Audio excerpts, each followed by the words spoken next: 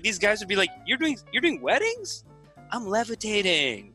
That like they're dissing him like he's like a wedding band guy. Like, you're doing weddings, bro? I'm doing fucking levitation. Dude, I'm out here levitating. 10 years and you levitate half an inch? Hey, leave it. It's not even good. It's a levitate? Tell me when you can fly. Even if you could do it, even if you could levitate for half an inch after 10 years, what's the point? You get a little bit of a following, like me. Like, I'm a fast talker, and so I get a little bit of a following, right? Yeah. People who talk normal, they get no following. People who talk slow and deliberate, yes, get the real followings. That's the grown-ass dude. That's the Matt Kahn. That's the Joel Olsteen. Weird red flags. And hey, guys, tell me if I'm cucking it here. Tell me if I'm being a little cuck over here and being like, I don't want. Last thing I want is people in the comments be like, look, this cucking around from Canada. But yeah, dude, there's guys that are like, I meditate. My meditation is so powerful, and he's like that. I can put a fire here for 10 minutes, and then he puts his hand on his thing. He's like, ow. It's like you burned yourself. Dude, I love these white ladies there. Hey, what are you doing there? Hey, Angela, what? Go home.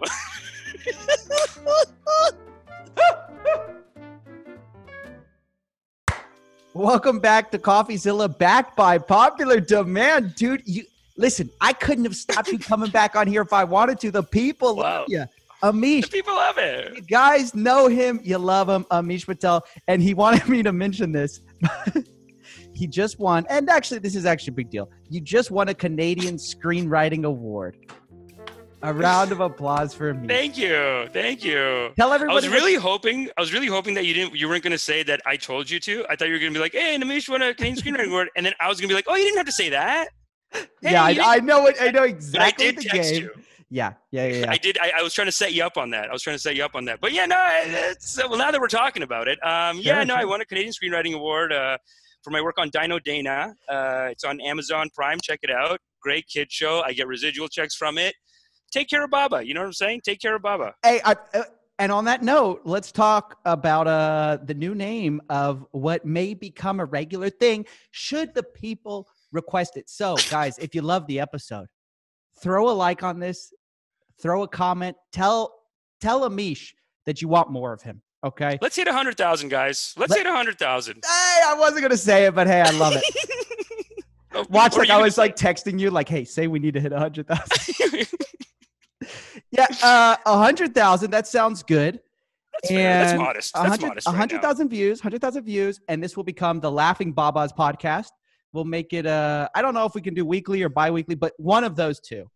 Either weekly or bi-weekly. Hey, we'll see what we can do. We'll see how much content we have. Sky's the limit. Sky's the limit. It really. I was looking at our podcast topics, and I don't even think we're going to be able to cover it all today.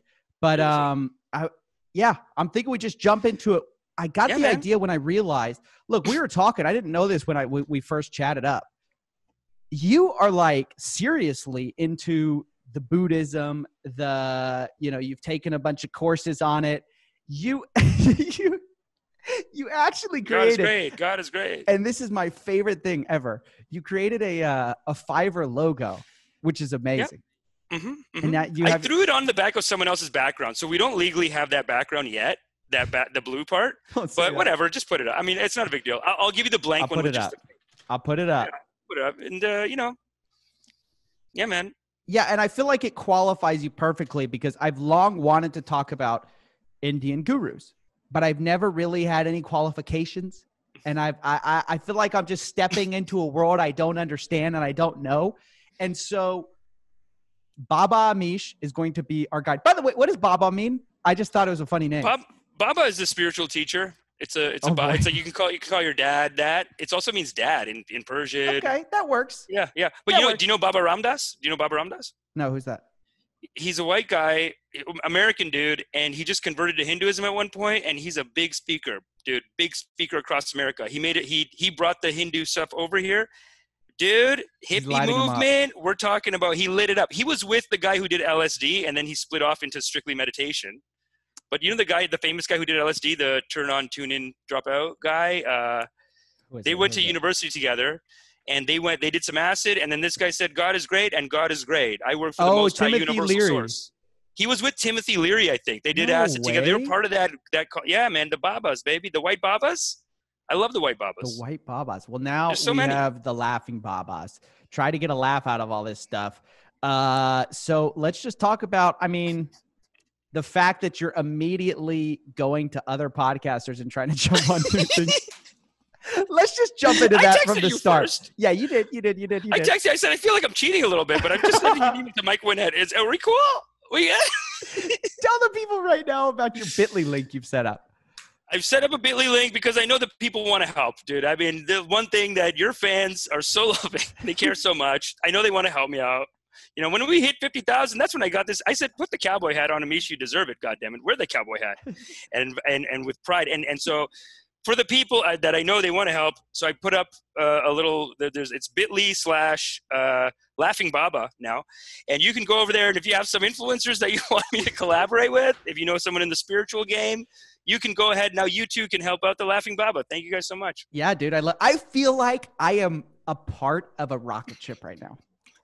The Laughing Baba. I feel like I caught you right on your come up. You're gonna be huge, dude. I guarantee you're gonna be huge. Thanks, and I'm just man. glad I'm glad I get to witness it. Okay, I'm glad I get to be a part, play a part. What do you want to jump into first, man? You got a lot. I gotta say, very exciting. Well, we're talking about getting into we're talking about podcasting, and big news today for podcasters. Joe Rogan sold all of his stuff to Spotify for $100 million. But this is YouTube, so. I think it's a great, I think it was a good cash out. It was a good cash out, but this is what I love about YouTube though. You know, we could talk about the story and we'll get to it, but I feel like we should talk about a guy talking about the story who is Valuetainment. I don't know if you guys have seen this guy. Everyone in my channel has seen Valuetainment. You guys know Valuetainment? Okay. Hey, Valuetainment, I love him. Yeah. I love the review. So aggressive, eh? He's jacked. Dude, he looks like he could kill someone. Yeah. And the way he's explaining the numbers. Isn't he, is he military? Is he former military? I feel like I think he's a Dan Pena pupil. That's what I'm thinking. I think he's part of that Brian Rose class. I'm guessing he's a Dan Pena, like one of those kids, because man, he's got the aggression. You know what I'm saying? You know what I'm impressed by is sometimes I'll watch a video and there's not a single cut. Like he has the whole video in his head before he starts recording. Like in my videos, if you don't watch, every 10 seconds, I'm like stumbling over my, and then I cut it so it makes me sound all eloquent and stuff. But this guy, he's looking at the camera and he's like, he just monologues for 20 minutes. And I'm like, dude, will you blink or something? When his eyes get open too, he's scary. When his eyes lock on you, that's when stuff starts to happen. Listen, you know that they didn't take his interviews down. They took a bunch of London Reel's interviews down. He interviewed a lot of the same people, and some of his interviews weren't taken down. And I think it's the piercing gaze. Don't fuck with him, dude. His YouTube thumbnails, it could be like me and my best friend eating ice cream, and his face is like, he's like it always looks like he's about to hit someone in the YouTube and the thumbnails. Okay, I have the perfect way to explain this. Look, I remember when I first saw him, he made a video about a mob boss. Did you see his mob boss interview? He loves those guys. Here's what's funny though. When you look at that thumbnail, I thought at first he was the mob boss. Yes. He looks more like a mob boss than the guy who's the mob boss. He's so aggressive. He's so like he wants to be that guy, right? He's a lion, man. He's a lion. And even when he's announcing this Joe Rogan thing, he's like, hey guys, come here. Look at me right now. Joe. And he's slamming these papers, dude. He's got Joe Rogan, $100 million sale to Spotify. What does it mean? I got the numbers right here. Come here. Look at the numbers. I got the numbers right here. $100 million to Spotify. What does that mean? Who's the agent? YouTube, Google, they're losing money. Spotify went up $5 billion. That means someone else is losing money. Who negotiated the deal? Joe Rogan, you come to Texas, I'll get your house. Don't even worry about it. Hey, look at me. I got the numbers right here. You come to Texas, the government's paying for your house. And that's it. $13 million, switch the mortgage payment, and you're done. I have the contacts. Joe Rogan, never met him, don't know him. But if you come to Texas, I get your house. I got him. Dude, the guy, he's intense, but I did like what he said, which is this, that he raised the value of everybody else. I thought that was interesting. I was like, that's true. You saw the same thing happen with like Ninja's deal with Mixer. Ninja, I don't know if you follow the gaming world at all. Ninja did this huge gaming deal with Mixer. And then right after that, everyone got these huge gaming deals. Wow. And it was like, I don't want to be quoted on this. I think Ninja was basically the catalyst of a lot of that. I think he was the first one. But I feel like good point. podcasts Didn't think are of that. about to get bought out because talent wars start. I think it's a great time to go to somebody else. Now everybody's looking, okay, podcast or Spotify just did a big move. I want to do a big move. Hey man, I got 50,000 on Coffeezilla. I'm calling Mike Winnett. You know what I'm saying? We're all fucking greedy little. Dude, did you see those two girls on Barstool Sports? They're just beefing in public. This guy Andrew Portnoy, he owns Barstool Sports. He hired. He's like a guy like it's a comedy channel, but he goes on Tucker Carlson a lot. You know what I'm saying? He's a little maybe he's a little on the right wing side. Sure. He's beefing with the AOC a little bit, like stuff like that. Sure. I think he put out a public tweet saying like, if you guys fucking unionize, you're all getting fired. And AOC was like, hey, that's illegal. I'm gonna take. And then he went on Tucker to be like, fuck you, bitch, get out of my business. This is America, baby. I'll fire all these fucks. And basically, he's like, he's hard as fuck. The two girls though, they're like, fuck you, we're leaving. They're like his biggest podcast. I feel like we're at a new place with Twitter executives where they don't care anymore, dude. Like Elon Musk is like 420, you know, stocks too high, baby. Like he's violating all these SEC rules with Twitter. Yeah. What the fuck? Twitter. And then what about Twitter banning the Donald Trump shit? Did they do that? No. They're not banning. They're like, we're going to fact check you now. And this is going to be the next craze in the next couple of days. Trump is like, dude, and now Trump's saying like, go after that. I think he wants to sue them or something. He's like, I'm suing Twitter. Okay, real quick, let's touch on this topic. I know we're so far off the Laughing Baba's trail, but this is what it's all about, baby. It is, baby. It's about baby. going after the all right, let's talk about should platforms be just no censorship, let anything on that you want. I mean, that's what he's basically saying is that conservatives are being it's prejudiced against conservatives. We need to basically free speech everywhere all the time. London Real, same thing. London Real saying the same thing. Valuetainment, I'm sure. I mean, I haven't seen it, but just based on how jacked and how aggressive, I know he's gonna have some fucking "don't touch my videos" YouTube. You fucks. Like, you know what's yeah, surprising? It's interesting. No, he had the exact opposite reaction. He's like, "Nah, it's cool." Fucking valuetainment, dude. Hey, he's like, don't worry, I got the backup. I got backup everything. Fuck you. Like, maybe he's just like chill. He doesn't care. I don't understand how valuetainment makes money because in the video he goes, "Yeah, I never took a dime from YouTube," and I'm like, "What are you taking a dime from?" I mean, he's in aggressive sales. I mean, it's kind of like I remember one of the guys from the comment section messaged me on Instagram, and I think there's a couple of people. They're like, "Hey man, so great that you did that Coffeezilla thing. I love that you guys are calling out these con artists. You know, great work, so funny, whatever." And then I go to his thing, and it was like, "Crypto king, e-commerce king, course king, forex king, trading king, king, dude, king." Everything, king. Gosh, dude. 6 months, 6 figures, king. Did everything, man. I love it. I love my audience, but I feel like 50% of them are some kind of king. Con artists. Crypto king, marketing king, something king. All right, I love you guys. Actually, I'm gonna say 49%. 51% of you guys are super legit. Super legit, man. They like to see someone get called out. And then, hey man, even the people that are doing the scams, they're nice people. They're brainwashed, man. They're actually losing more, dude. I mean, I know it's hard to imagine the guy that you put a couple of days ago who went to Africa and he's just looking at a lineup of people and saying, if you buy our, what was it called? Future Tech Trading or something? Oh my gosh. Yeah. Oh my God, that guy's a sociopath. But even when I'm watching his response, I'm just like, oh, he does have mental illness, right? Or no, I don't know. I'm not that that's an excuse, but I don't know. I mean, the CEOs I don't believe have mental illness. I think they knew what they were doing. Yeah. They're too smart. They knew what they were doing. The guy promoting all of it though, like he's jumping from thing to thing to thing to thing. He seems like he believes it. The guy who's saying he's going to save Africa. You mean he's like a crypto king, course king, currency king, like yeah, dude, forex king. He's one of those. Very seriously, yeah. Jumper. I mean, and like the funny thing is that after it all went bust, he's telling everybody in the chat room, the victim chat room, "Hey boys, I got a new plan for you guys. I got a new opportunity for you guys. You're gonna love. It's gonna be the augmented reality social media network crypto coin." Oh my God. What's augmented reality? It's like they're not real cryptos. It's just a bunch of buzzwords. These guys love buzzwords. Because like dude, video game cryptos. No. That's a big business. Hey, the first ever stem cell backed crypto coin. Stem cell backed. That's one of the things he has. Oh, dude. He is very advanced technology with his scams. Yeah, I mean, it's all about layering some kind of it's called an ICO scheme where like you pump up the coin with all these promises of all this technology's coming, and then people buy into it and you cash out. Okay, I see what they're doing. They're all out, just you cash out. It really is, and it does get hard to tell like where it's a scam. And, wait, like, hold on. In the gray area. Tell me. Whoa. Sorry, I was looking at Patrick Bet-David. Oh yeah. Oh, that's Valuetainment. Yeah. He runs a multi-level marketing company. Or yes, of course. This person I thought he was in real estate.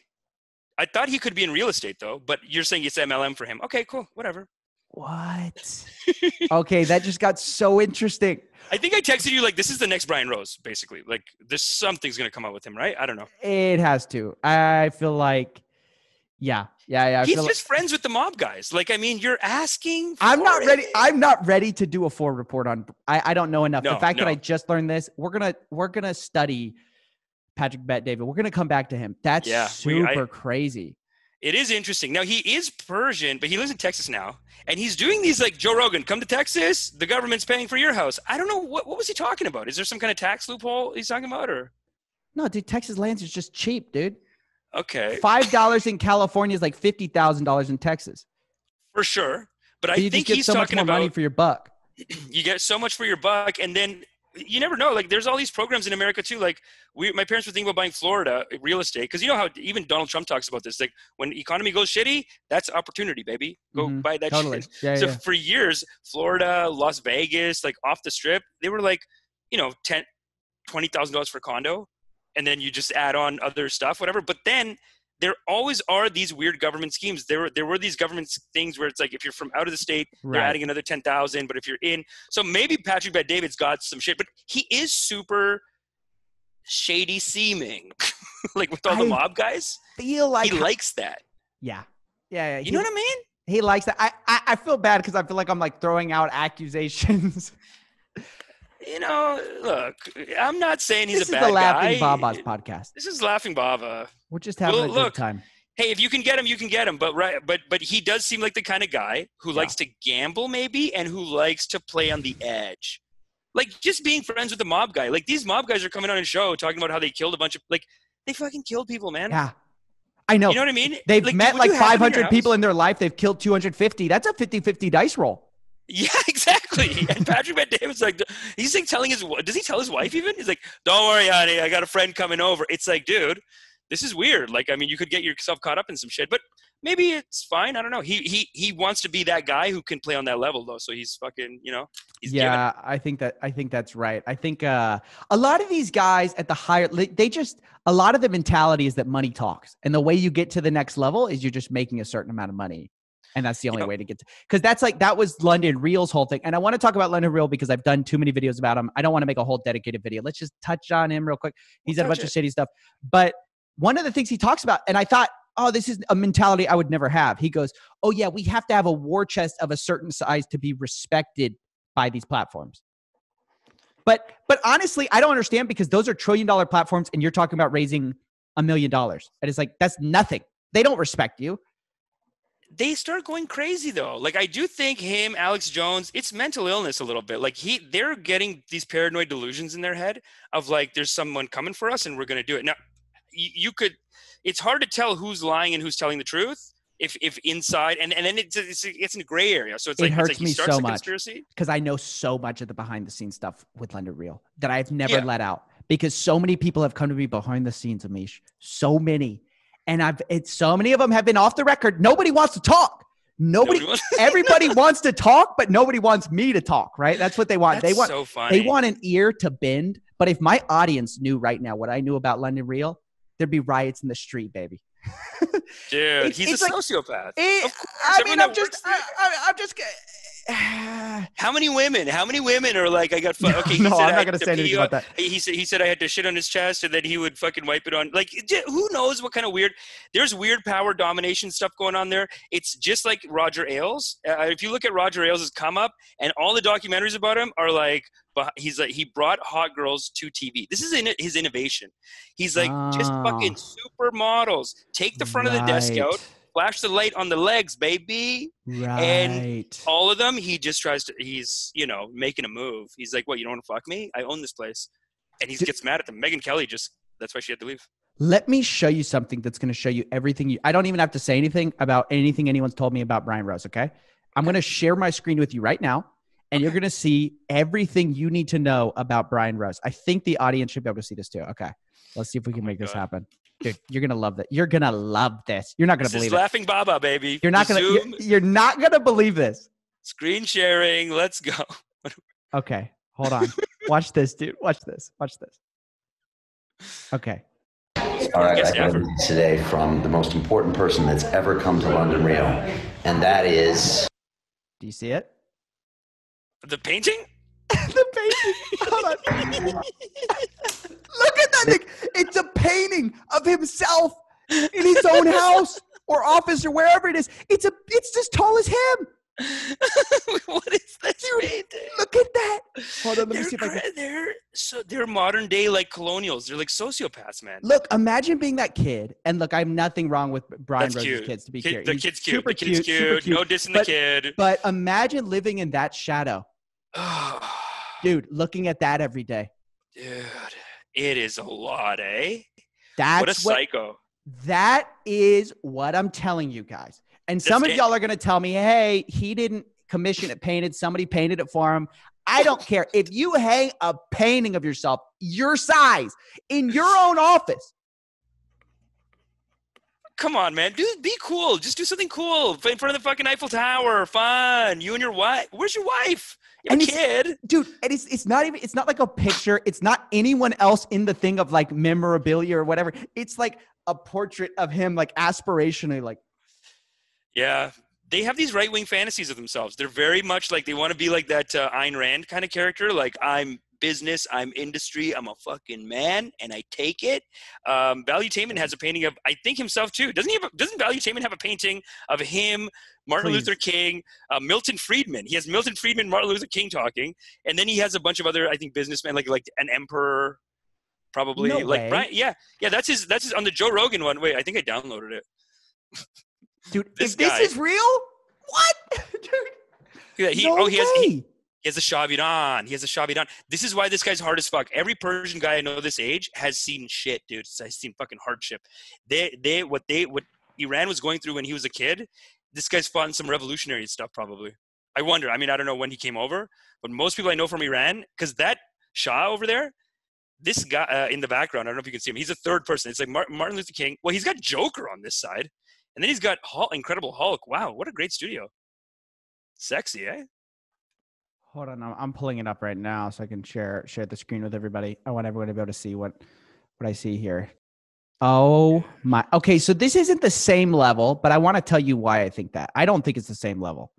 All right. But, well, doing yourself is ridiculous. This is what you're talking about, right? Oh, this is what he's got. Oh, he doesn't have himself. Yeah, he has himself. He has himself. No, it's right there. It's right there. Tupac. Right there with Tupac. Oh, okay. This is great, dude. He is. What's the two? See, this guy wants to do gangster shit. That's why he's got the mob guys coming.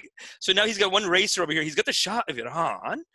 Lincoln, cool. Einstein. Is that Kennedy? Who's that over there? That's Kennedy. Milton Kennedy, Friedman, cool. Martin Luther King, Albert Einstein, Lincoln. Oh, we're educated. Tupac. Who's Marcus this, Aurelius? though? I don't know who this is. That's a racer. I don't know that guy. That is a race car driver for sure. That's Aristotle, no? Or Seneca? Left is Marcus Aurelius. You know this guy's Aurelius. stoic, fucking hard stoic shit. This guy. Yeah. Seneca, I think this is, or maybe, I don't know. Wow, they're all doing a little hangout.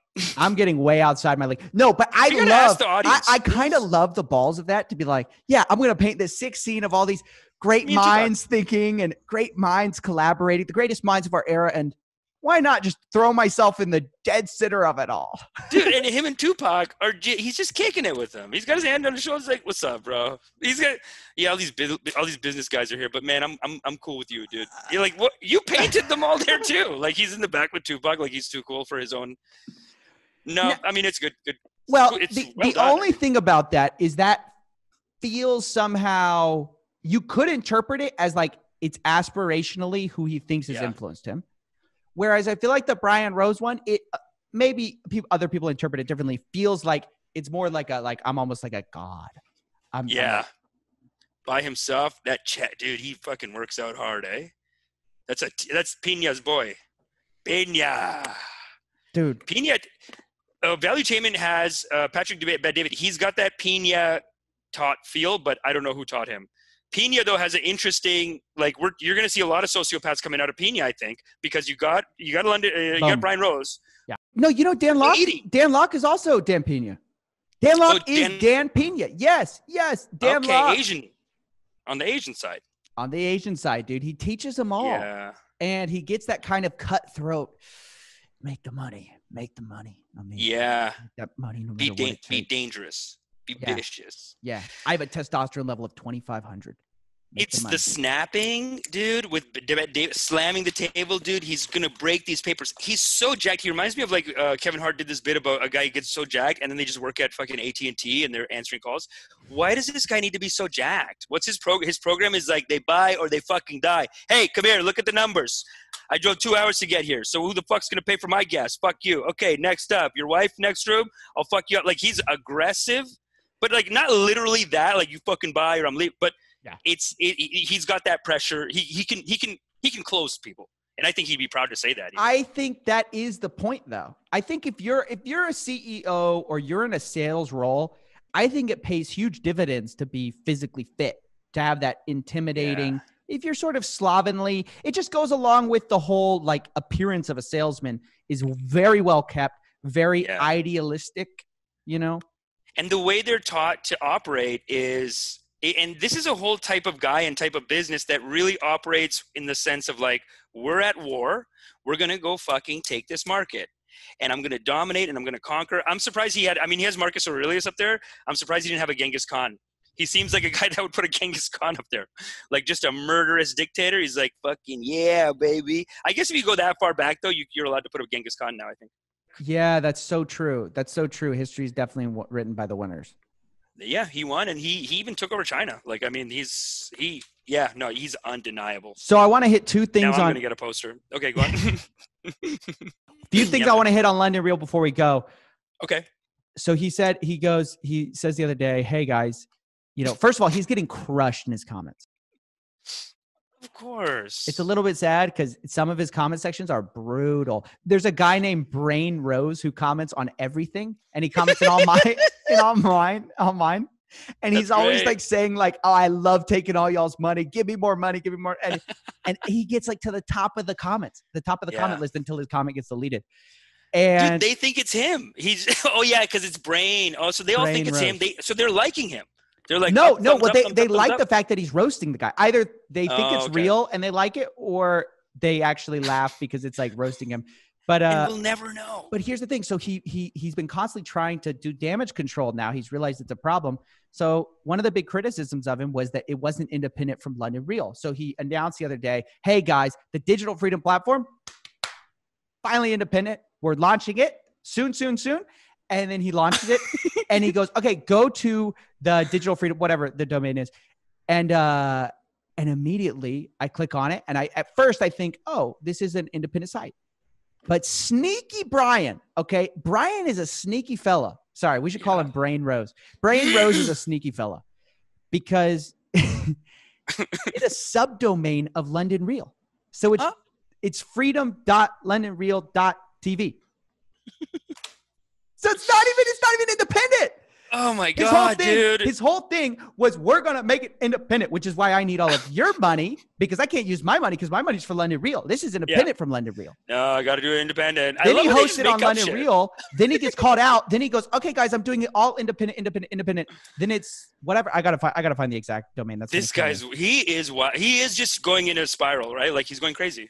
He's having, like, issues, right? I mean, there's a thing with him, Alex Jones, David Icke. Dude, I remember I was doing stunt work on a video game, and this guy was reading a fat David Icke book. It was this fat, okay? And he's telling me that, like, he's like 3/4 of the way through. I'm like, oh, what are you reading, dude? I'm, like, kind of trying to joke about it. He's like, no, the lizards are here, Mish. And, you know, I had to – look, I broke off my engagement to work on this. I told my parents, we're not talking anymore because I got to work on this. You got to get on board, Amish. The aliens are here. Dude, he left his wife and his family. He, like, stopped talking to his parents. Because of David Icke. because he was fully in on the David Icke lizard conspiracy, and he was like, look, man, these lizards are here. I'm just going to go work on that, okay? You guys are just, well, you want to go have sex? The lizards are here. How can you work? How can you think about yourself at a time like this? Dude, he was like very upset. I couldn't even laugh at him. I'm holding in the laughs. That's hard to laugh. Yeah. You're like, that's what hard do for you me. do? That's hard for me. I've been dying I want to talk to you about. I want to bring something up. Tell me. Because the Gujarati. How do you even say it? You're like, Gujarati. The Gujarati police were after this guy, and my ears perked up, and I was like, okay, I've got to bring this up to Amish. Have you heard of this guy? I don't even know if I'm pronouncing his name right. Nityananda. Oh, you knew it right off the bat. Okay. I just know the name. I've heard the name, Nityananda. Okay. But tell me, I want to hear it. I like a good, juicy Hindu guy. This guru, this is the kind of guru that I've been waiting to talk about for someone like you. I have several clips, and none of you are going to believe a single one of them exists. Okay. The first one is a levitation summit. And this guy runs a levitation summit. And what's these levitation fucks? Since I was a kid, I'm like, you meditate for enlightenment, and these guys are like, my uncle, since I was a kid, he's been doing these Hindu ceremonies. Sorry to cut it, but You're doing Hindu ceremonies, and he was telling me for years that like these guys would be like, you're doing weddings? I'm levitating. Fuck that shit. Like they're dissing him like he's like a wedding band guy. Like, you're doing weddings, bro? I'm doing fucking levitation, dude. I'm out here levitating. 10 years and you levitate half an inch? Hey, leave it. It's not even good. It's a levitate? Tell me when you can fly. Even if you could do it, even if you could levitate for half an inch after 10 years, what's the point? Fuck it. Dude, there's guys that are like, I meditate. My meditation is so powerful. And he's like that I can put a fire here for 10 minutes. And then he puts his hand on his thing. He's like, ow. It's like you burn yourself. What's these magic power gurus? The laughing Baba does not condone any magic power. This life is magic. The fact that we're alive is magic. That's it. Dude. Being enlightened is its own reward. This is what the Buddha teaches. But anyway, tell me, I want to see this Nityananda. Okay. These dreams, okay, man. So first of all, yeah, dude, you're not, I'm telling you, you're going to be in shock. Okay. God. So just look at that opening clip. Levitation stunt. Okay. Okay. Please tell me they're not going to. Okay, check this out. This, he called, was his style of levitation.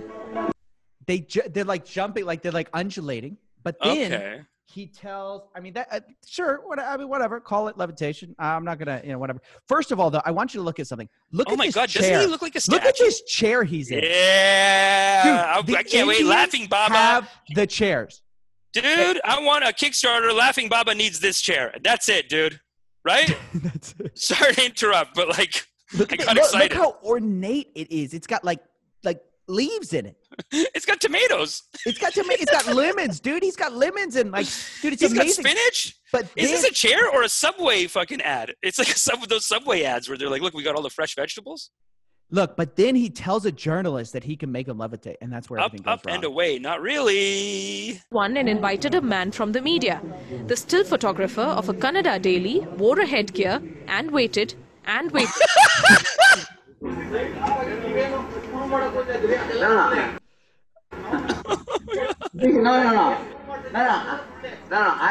answer all the questions. And when he doesn't want to cooperate, I have no problem. Oh, what a good line. Dude, I love that. Dude, I love these white ladies there. Hey, what are you doing there? Hey, Angela, what? Go home. I mean, dude, these people are in India. They're fucked, okay? What are these two white blonde ladies doing there? Why? Go home. Oh, my gosh. You already had it you're made. In a cult. I know. Karen, you're in a cult. Like, hey, let's go to Levitation Baba. Who are they? Okay, so that's clip one. Okay, that's just clip one. Okay, and I want you to notice because the chairs change, baby. That's the first thing I noticed. I said, this guy's chair game is off the – it's crazy. It's insane. Look, dude, that was just a Tuesday chair? I want to know, where do you get these – I'm saving the best chair for last. Okay, so – yeah, I'm excited. Yeah, so it gets better? I want to know. I just want to know, where did he get these chairs, dude? I swear, where's the store I can get these chairs at? They don't exist. This is a custom chair, man. This is there's a Hindu wedding ceremony guy can get you these chairs. I guarantee you there's someone around there, because Indian people, they're such psychos with their weddings. Let me tell you a scam. $100,000 per wedding, dude. My cousin got married, $100,000 on the wedding. Divorced in 6 months. Hey, second wedding, $80,000. No. Hey. No way. Are you serious? So many people, dude. So many people. And 100K Canada, but if they're American, they just end up spending 100K American too. It's fucked up. I don't know what it is. Whoa. They just said at 100K. That's the number.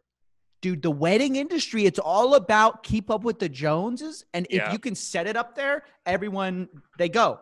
They go there. Me and my wife, we were like, yeah, we're going to do a cheap wedding. Spent 20 grand on the wedding, ended up. And it's like, dude, we don't have that kind of money. We got help from our parents, luckily. I mean, we're pretty fortunate, but dude, like you guys, that's where brown privilege kicks in, dude. That's 100,000, all parents, dude. Kids don't pay. That's nuts. Okay, dude, my cousin who did that, his dad, I mean, I don't even know if they're rich. They just do 180 on that wedding. 180, no big deal. Yeah. I mean, that's insane. I wonder if they have financing. Like they have like special financing for the, that's nuts. All right, let me show you this next clip. It's like brown financing. They just borrow from each other. But let's see this clip, dude. This guy's chair. Okay, in this one, I want to set up this clip. I need to set up this clip. So he says that he's going to stop the sun and that he woke up late, I think, so that he decided just to stop the sun. So here, check it out. And day starts with sunrise. Oh, this is a different guy. No, I don't know same how many guy. of you today observed. Really? I got a little late for the Dvajarohanam. It is supposed to be 6:40 to 7. I told the sun, don't come out till I finish the Dvajarohanam. Whoa, dude. 40 minutes sunrise late. See the Biddi sunrise time today. See, there's a Google thing, there's a website where the sunrise time is supposed to be time and actual time is recorded. Today will be 40 minutes late.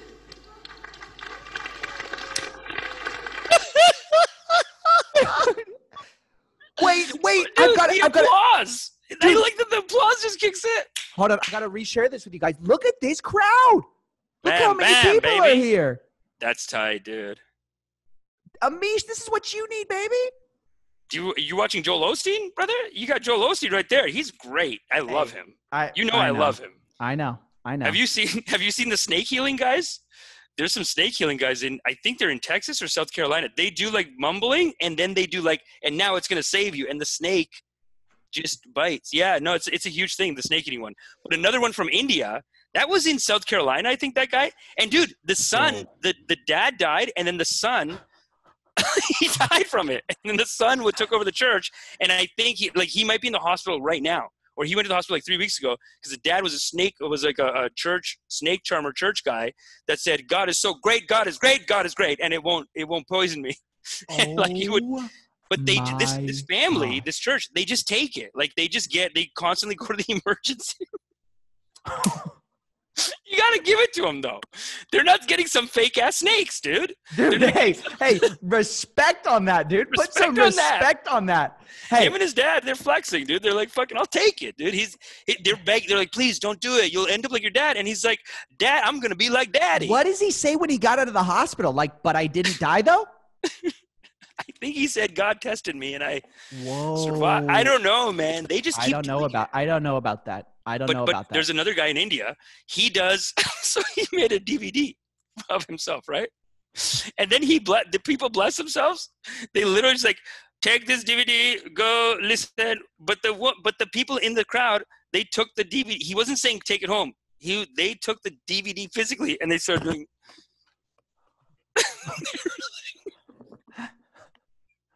There's a video I did a video of that. I'll send it to you. We'll have to get that for next time. Yeah, we gotta get those. We gotta get the clips. I mean, we gotta have the clip. Okay. If you don't have the clip, I didn't know we were going clip level. I didn't know we were going clip level. Dude, we can share screen on Zoom, dude. We're going clip is tight. level. Yeah. We can go clip. I can do a clip. I like the reactions, dude. Look, but okay, did you notice the chair though? The chair's sexy. The chair game is sexy. He's getting sexy. Yeah. If that's the same guy, first he was like a little nerdy boy, and then the second one, this guy's getting pussy. Dude. Look, it's not as big. It's not as big. It's proportionate, but it's ornate. It's ornate, dude, and it's silver. I like it. I like that instead of gold, he went silver. He went sexy, lean. He's in the middle. You can see growth in this Babaji. But you know what? I actually don't like that one as much because I don't like that it's not huge. I like the ones that are disproportionate with his body, where it looks like he's a small child sitting on like this gigantic throne. So okay, no, this one's almost not tacky. Like this one's actually kind of sexy. Whereas the first one, it's like okay, you're sitting on a vegetable thing. Like it's gold and vegetable and fruit. It's weird. Second one, sexy. I could get the second one in my house, and like you could date someone, and there's like a 70% chance that whoever, like a normal girl like with a job, could be like, I'll let you keep that. Yeah, you know what I'm saying? Totally. I totally agree. It's like whereas first chair, no way. That's like that goes at marriage. That goes at we're done. But here's the thing. I was playing you for a second because number 3 is a next level. And you got to understand, it's not just about the chair game. Listen to what he's saying, because he's about to introduce the idea that none of you have heard of before, which is called the veg brain. Okay. Have you heard of the veg brain? It's the brain of a vegetarian. And there's also... I'm vegetarian. I hope this is... It's kosher. Not offensive it's to not my offensive. community. It's not going to be offensive. In fact, you're going to love this. You're going to actually love this, dude. Dude, the meat eaters like me, I'm offended right now. Okay. The non-veg brains. He flexes on the non-veg brains. Check this out. Oh, he's ripping and dipping. That's not appropriate Hinduism, but let's check it out. I can't wait. Yeah. He rips and dips. Check it out. Is not at all capable to understand. First of all, chair. Check out the chair. Wow. It's nuts. Where does the chair end and where does the world begin, dude? This is the world's big. This is like a magic chair. Ooh. Look at that chair, dude. Chair game on point. In the middle, he's got leopard print. Ooh, sexy, dude. I like it. They have a better. That's the best angle we get. Oh, dude, that's an amazing. And each one is different. I want to believe. It's probably not true, but I want to believe every time this guy sits down, it's on a new, better chair than before. If God is great, anything is possible. Not at all capable to understand the higher intensity does not need to be reduced for continuity. Non-veg brain knows only ups and downs. Did you catch that? Non-veg brains, like me, my brain only knows ups and downs. He's about to challenge Einstein's theory of relativity. It cannot be in up continuously. Only a person who knows continuous up is possible. He can grasp without reducing the intensity. Continuity is possible. Never a common brain understands intensity and continuity, infinity and continuity. Some of the major science. You want me to stop? Dude, this is amazing. I love brown science, by the way. What's that? Brown science is kind of like bro science, but when you relate it to a religion.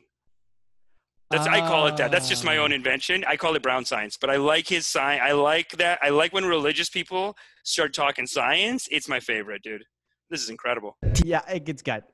Theories I am debunking. E equal to not MC square. Yes! Cannot be MC square. Yes! What is MC square? The difference between intensity and continuity. What is energy? What is matter? Matter is continuity. Energy is intensity. What do you call as matter? Anything continue.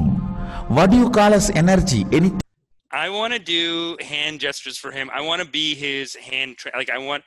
He doesn't need a sign language expert because he is speaking through his hands the whole time. Dude. Yeah. Good speaker, man. Very tight. Chair game. He's chair game on point. The pacing on point. I realized people who really get a following. You get a little bit of a following, like me. Like I'm a fast talker, and so I get a little bit of a following, right? Yeah. People who talk normal, they get no following. People who talk slow and deliberate, get the real followings. That's the grown ass shit, dude. That's the Matt Kahn. That's the Joel Osteen. That's the Matt Kahn. That's the Joel Osteen. We're gonna get to them, but I have one more chair for you. Show me one more chair, too. This is amazing. I swear, dude. I love that we're both like, you're showing me the brown guys, I'm gonna show you the white guys. This is perfect. What a show. It balances out perfectly. It's great. Okay, and I'm not gonna lie, this is my favorite chair yet. Oh, I can't wait. The third one, they do keep getting better. Like I know the second one was smaller, but it was a tighter chair. But the third one was like hot. Yeah, I couldn't even have shown you the fourth chair because your veg brain, even your veg brain, was not ready. No. In this one, the title of it is, I will remove non-vegetarian lifestyle from Earth and I will make human beings vegan. amazing. I love this guy. I love that they started clapping. He's a sunrise 40 minutes late. It didn't happen yet, though. Did it? Is it like sun will check? Like he's saying like check in 5 hours. Sun's gonna be 40 minutes late. Dude, this and guy's they're clapping amazing. like he did it. He didn't do it yet. It is. Okay, get ready. Look at this Love it. chair. First of all, look at the start. Yes. It's gonna zoom out in a bit, and we'll pause Okay. then. But that's the start of the chair. That's like a third of the chair. I like the look too. I like his beard. I like this look. He's going back to the second one and the last one. This guy, Yeah, he's getting it. He's getting it in too. You know what I'm saying? dude, just wait. This is. Let's see it. I got a lot for you. We can't become wait. third-rate beings. No, really. Sorry to feel. Please don't be hurt. But what I'm saying is true. Whoa. Yes. No, he's not. That's a green screen. That's got to be a green screen. I love it. I love it forever. I love this forever. Look, dude, look at that chair, baby. His feet couldn't touch the ground if he tried. He's barely he's straddling that thing as best as he can. He can barely handle it. That is a chair it's at the edge of his capacity to handle. He's a spiritual warrior. It's twice as tall as him. Look at this. It's twice as tall as him. 2 lions. The on mic side. stand can barely reach him. If you look at that, it is extended Dude, he has out. a double extender. He has a double extender mic stand. Yeah. Normally, you don't need this double extendo Right. to go to him. But like Right. for this chair, you can't have the stand blocking the chair. You need the double extension on that mic. Dude, he yelled at someone. He said, fucking figure it out. You How get do that I get mic that out. double extender chair? Like, that's so... Who would ever need it? Only him. I do have to admit that, like, in Western culture, we don't put on, like...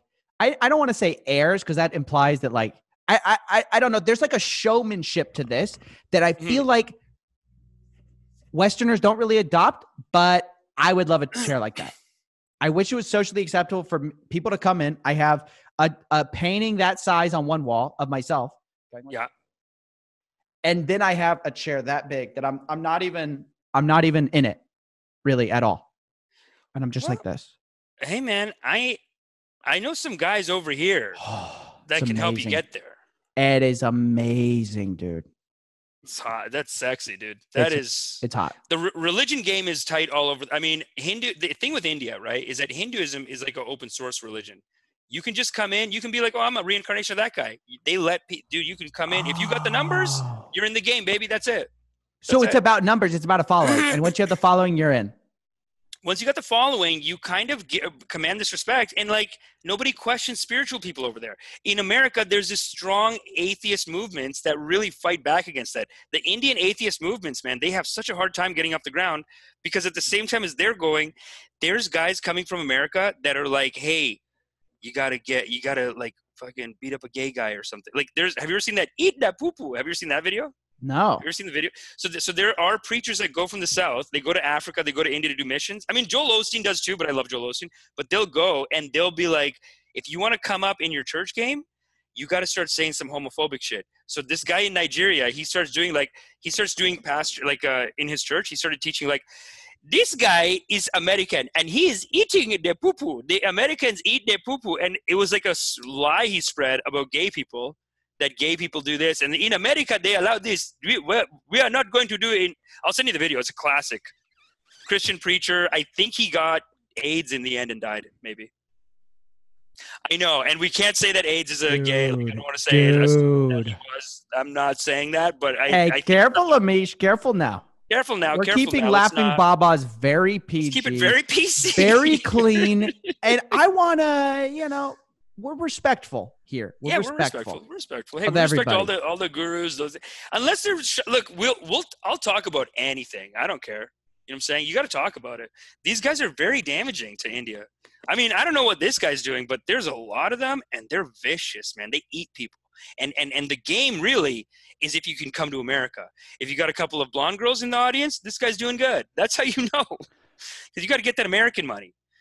Indian money, it's good. Yeah, the power corrupts. They have a lot of power. Mm-hmm.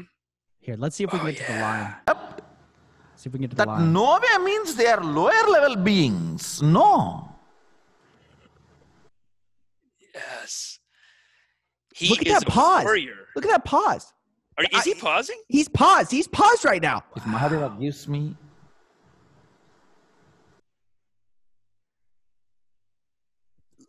8 seconds. Look how much The mic is cutting out. The mic is cutting out. No. Like, not cutting out. Like, the mic is stopping recording because he's not saying anything. then I'll do it.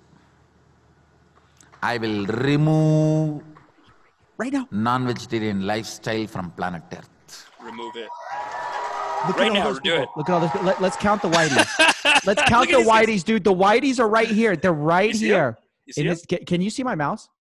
I can't see your mouse, but I Oh, see that some. sucks. Dude, I don't know. From this angle, I'm just seeing like I'm seeing like 10 white girls. It's all girls too. And from this angle, kind of cute. One Asian girl in the front. What are we looking at? Is anyone black? It's hard to tell. But there are straight up just like some American white girls, or maybe they're European. I don't know. Look on the right side. We have a couple white guys there too. There are a lot of white people Yeah, in his they like it. audience. They Dude, like. it's they like the babas. They like the babas and they like Bhagwans. Okay, so check this out. I have a The twist Baba. for you. I have a Come in. twist because remember, at the beginning of this, I said the Gujarat police. Did I say that right? Good job. Yeah. Police got involved. Now, wait, just a second. Not Nityananda. Wait, Nityananda? Nananda? Nityananda. I get confused on the Nanananda. Anyway, Nityananda. Nit, as I will call him because I can't possibly pronounce. Nitty. Yeah, you call him Nit. Yeah, Nit. He had a rape accusation against him. Dun dun dun. It's gonna. And, These guys are fucking. They're shady. well, it's just they have too much power. It's too much power. Because I feel like when you are just I don't know. So the thing is he got accused of that. Of course, his followers say it was all a hit job, but everyone Dude, else. They respect religious people too much. Yeah, they won't turn him. Well, no, because in the 20th of November of last year, like just a couple months ago, he fled the country. He fled the country and bought an island and created his own country now. And God is great, and God is great. So in the end, the magic worked. Kailasa is the name of the thing. Kailas. No, I'm just saying it. Like, he looks like a Hindu warrior. He looks like just the whole his outfit. He's got these bars over there. Like, these guys are religious leaders, man, but they are ready to fight. I mean, Osho, you saw Osho, right? Over here, he's like calm, chill, right. long pauses. Right. Did you see his documentary, Wild Wild Country? Yeah. Incredible, right? So great documentary. I mean, this guy though, when they look into the now, I mean, dude, his top woman was poisoning the town. The American officials, when they started looking into it, they're like, "Oh, you already fucked up some people in India, ran away from there." Like I don't think he was allowed to go back to India. Yeah, he was running away, started a city here. Yeah, running away and starting a city, that's the move. Because you run away, I think they do a money grab and goodbye. I don't think, and I think India is probably happy. You know, they're like, okay, well, at least he's off our hands. Where is this city? It's near Ecuador, I think. Ooh. A private island near Trinidad and Tobago or Ecuador. Smart. Oh, they call it a micronation. Oh, so he's not quite at the nation level, but he's at the micronation. It's not bad. I mean, not bad. Micronation. Hey. And he runs this town. Who's there, though? Anyone? Is it maybe his own? I wonder. Dude, did followers go? Oh, yeah. Oh, yeah. You got some footage from his I was trying to find. So that's like, I feel like I'm disappointing you a little bit here. But because I've had clips for I've had clips for literally everything else.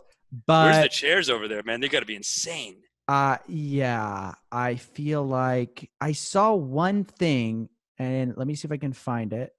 So this guy did a news piece, but he's talking in a language I don't understand. I don't know if it's Hindi or Urdu, but let me share the screen. I'll tell you.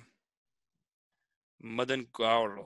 Nithyananda சொந்தமா ஒரு நாடை உருவாக்கி இருக்காரு அப்படிங்கிற ஒரு விஷயம் தான் இது உண்மையா பொய்யா? This is Tamil. I don't speak this. This is Tamil. This is South Indian. He might be South Indian, actually. He looks like he's South Indian. But that's where the island is, all the way over there. That's where the island is, right here. Woo! Yep. And then they have a few pictures of like him over there, I guess. Dude, look at that. Let's see that beach. Let's see the beach. Look at that, dude. That's nice. Dude, he's rocking, man. He still got the chair. He got the chair. He took the sexy chair. He took the sleek and sexy one. Hey, you know what? The big one, let's be real. The big one couldn't fit on his. No. They had him on the run. That's the thing that he's mad about. He's like, give me my chair. He's calling someone. He's like, send the chair, man. Dude, this chair's hot. Yeah, he's got a microphone. I mean, he's got everything. That is the story of Nit. And yeah, I still can't say his name, but I love that story. I want that story every week. I want bigger chairs. I want a green screen where I have that chair. I'm gonna. Can I tell you something? I'm gonna create it. Done. You got to create it. And I'm gonna tell you something, man.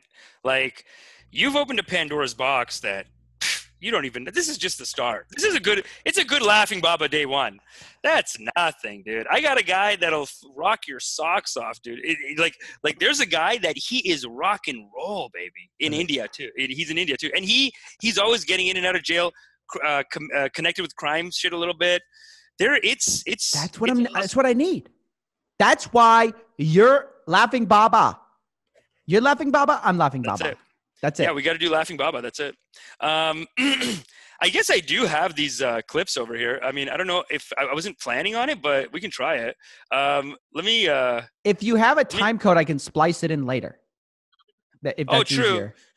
Well, I was going to show you this Joel Osteen clip where it's basically okay. So it came out after COVID. Okay. Yeah. Came out after COVID. His church. Nobody's going in. By the way, I just want to tell everyone, I'm a huge Joel Osteen fan. Like this, I know this is going to come across like I'm making fun. Not making fun, man. The inspiration that you're going to get from this guy, my attitude is he deserves it, goddammit. I love these fucking white babas. They went and learned from those guys in India. I don't know how – this guy didn't, but the other white babas that I'm into, they all learned from India. They're so sweet. They're so nice. They're friends with all those Osho and all those guys, but I can't see if they're doing like gangster shit or anything corrupt. Joel Osteen, I love – my white friends, they get mad at me. They're like, why are you listening to this? They're saying, how come you're not an atheist? Come on, man. Don't listen to that stuff. You're going to church? Dude, what's that? There's a lot of hate on religion here. But I'm a Hindu. Let's clear the air about the Babas and religion, okay? Mm-hmm. Because I come from a religious tradition of Christianity. You come from a religious tradition as well, right? Yep. Hinduism. Are you still a practicing Hindu? I mean, I'm practicing. What I'm getting into is like Tibetan and Buddhist meditation. Tibet a little bit for solidarity because of what they're going through right now. They got kicked out. They're in India right now. They're getting screwed. The Dalai Lama. Yeah, the Chinese government just took it. And they're in India right now, actually. As we speak, there's 1,000 Chinese troops on the Indian side. And they're just saying, what are you going to do? What were you telling me about? Like, you told me something crazy about they like own the Dalai Lama now in China now? Oh, so in China, what they did is they don't want the Dalai Lama to name his successor because China is a colonial power, is a very calm and patient, long game kind of strategy. They walked into Tibet. Like they do everything so legally too. They went into Tibet and they were like, we're annexing half, the other half, whatever. They did attack them. Like they just beat the shit. There's footage of them beating people. They're like, you're not allowed to meditate. At the Dalai Lama, they're not allowed to fight back because they practice loving kindness meditation. So basically they're getting beat up. They're basically like no meditation, dude. There's people that are like, there's a guy standing there with a stick and he's like, hey, no meditation. No meditation. He's checking. So like someone's like, yeah, how can you stop it? You close your eyes and like whack you. They're very loud, dude. Their meditation is like it's like very loud meditation. So I think they're not, but also no, it's like Chinese torture, man. It's like there's re-education camps right now. The Muslims in China right now, they're being sent to re-education. So you're going to go to school and not be Muslim anymore. You're not okay. See, I'm not okay, obviously. But let's talk. So you're Tibet. With the takeover of Tibet, I did just get my degree in Buddhism, so we talked about this actually from Harvard X. So we did talk about this. We're gonna come back to the Harvard X thing because I'm dying to talk about that. But yeah, but the Dalai Lama, he's so sweet. When I was younger, I was like, I really loved Buddhism, but when I heard the story, I was like, hey man, can you fucking levitate and tell these fucks to get out then? You know what I mean? In my head, I'm like not understanding. But really, he went to India because they believe in loving kindness. They're not allowed to fight back. Gandhi did the same thing. Martin Luther King did the same thing. It's very effective, actually. It's the long game. It's the long game because immediately you lose, but you win the hearts and minds of everyone watching because nobody likes seeing the oppression of another class. And my point in bringing up both of our interest in spiritual things is because we're going to make fun of a lot of gurus, a lot of spiritual gurus. Our point isn't that if you believe in something or don't, that you're dumb or whatever. Our point is that they're clearly, everyone could agree that with this stuff, a lot of charlatans get away with a lot of stuff. And they need to be called out. You know what? They need to be called out because this is like an area where people are more vulnerable than anywhere else. Because all of a sudden you inject, like just believe in there and people go bananas. Our brain goes haywire and we lose all our money and we believe some wild stuff. So we're just desperate. So we're not. I just wanted to say, as the first episode of the Laughing Babas, you can watch this. You're not going to get offended if you're someone of belief or not of belief. But guys, just stay here for the laughs, the gaffes, and understand we're going at this with a light heart. Thank you. That's great, man. Thanks for that. I wanted to put it in there. Because we're going to go after. We're going to be going after everyone. Sacred cows, baby. Yes, we got to go after them, and we have to do it with loving kindness. And this is the Buddhist. This is the Buddhist way. It's beautiful. The loving kindness meditation is the correct way. It's like it can't come from a place of hate. Can't come from like I hate you. Right. This is why I genuinely do love Joel Osteen. I think it's a beautiful teaching. If I'm being totally honest with you. Yeah, but here's what fascinates me about Joel Osteen, because I didn't watch him till I was probably 22. I've never seen him. I never heard of him, even though he's close to me. I'm going to get very offended. Hold on. Go on. Okay. He's at Lakewood, which is in Houston. I'm in Texas, San Antonio. So I'll just spoil it real quick. I'm in San Antonio. You have to be so close. Okay. Yeah, dude. You're close to that Olsteen. That's why I'm so blessed, baby. That's why I'm so blessed. You feel that favor? So I'd never heard of him. And then all of a sudden I hear about this guy that's like renting out sports centers or whatever. And so I was like, oh, this guy's an idiot, whatever. And so I watched one of his things. And here's one thing that I took away. Okay. I've never seen somebody whose smile is on permanent. The smile is nuts, dude. It is a chair. It is a gigantic, beautiful chair. If we could make it, because no matter what he says, like I feel like he could say any words, and you'd be like, "Yeah, this guy's likable, lovable." But you've got to wonder. I don't like the accusations coming on him.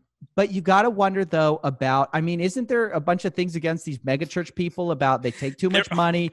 You don't need that much money. Sure, you don't Joel Osteen, look, he's big on the sports cars. He's big on the jet. Come on now. That's because God wants him to be abundant. He wants you to be abundant too, brother. The Lord wants us to be abundant. We are all children of the Most High. You didn't tell me you had a Joel Osteen voice. That's amazing. That's the good. Lord wants us to be abundant, brother. He has a message of love. Dude, I love he has a sermon where he's talking about how he said, they said, Joel, you can't love the Hindus. Do you love the Hindus? He said, I love the Hindus. Joel, he goes, I love the Hindus. I love the Buddhists. I love the Muslim. And dude, the crowd was like, holy shit. What? Like, they're like, what? Dude, he brings the heat on him. In Texas, he said, I love the Muslim too. You know what? Hey. You know what that story was? Beautiful story. He's telling a story about how, so all these other preachers, they hate on him. They hate. He's got haters. God knows he got haters. God sends haters to let you know you're on the right track. That's one of his. Woo! That's a banger, dude. God sends haters to let you know, dude. He has the most motivational. Dude, Joel is gonna text you, dude. He's going to be your next influencer you go on because he's going to be like, yo, thank you, Amish. He's having a hard time. No one's coming to church. I'm watching it. He's barely doing the joke at the beginning. He does the joke. It's just silent. The last one I watched of his, he does the joke. He's like, hey, y'all, thanks for tuning in on YouTube. Gosh. No one can come in, but I'm going to do my best to bring the energy for you guys. Okay. well, I stopped. And then he's like, I stopped doing the jokes, but they keep telling me in the comments that they want the jokes to come back. All right, y'all. Well, I got this one for you here. And he does it. And then like, there's no laugh, but he's just so like, he's working for God, baby. He's working to bring inspiration. He just seems so genuine to me. And it's so positive. It's positive. Yeah. I don't know though. I mean, listen, here's the thing. I get suspicious and when religion gets too big.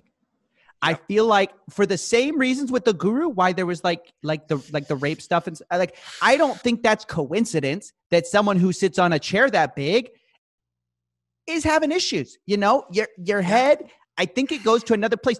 I don't think people, actually, I believe the same thing about fame. I think fame makes people go crazy. When you get too much attention, too much power, too much anything, it's not good for you. You weren't equipped. You know, we were some little tribe, you know, you had 40 friends total, you know, at your best, you had 40 followers. Now 40 followers, you're a loser, dude. You need 1 million, baby. Get those million. I just got 50,000, baby. 50,000 hits, baby. It just trips you out, dude.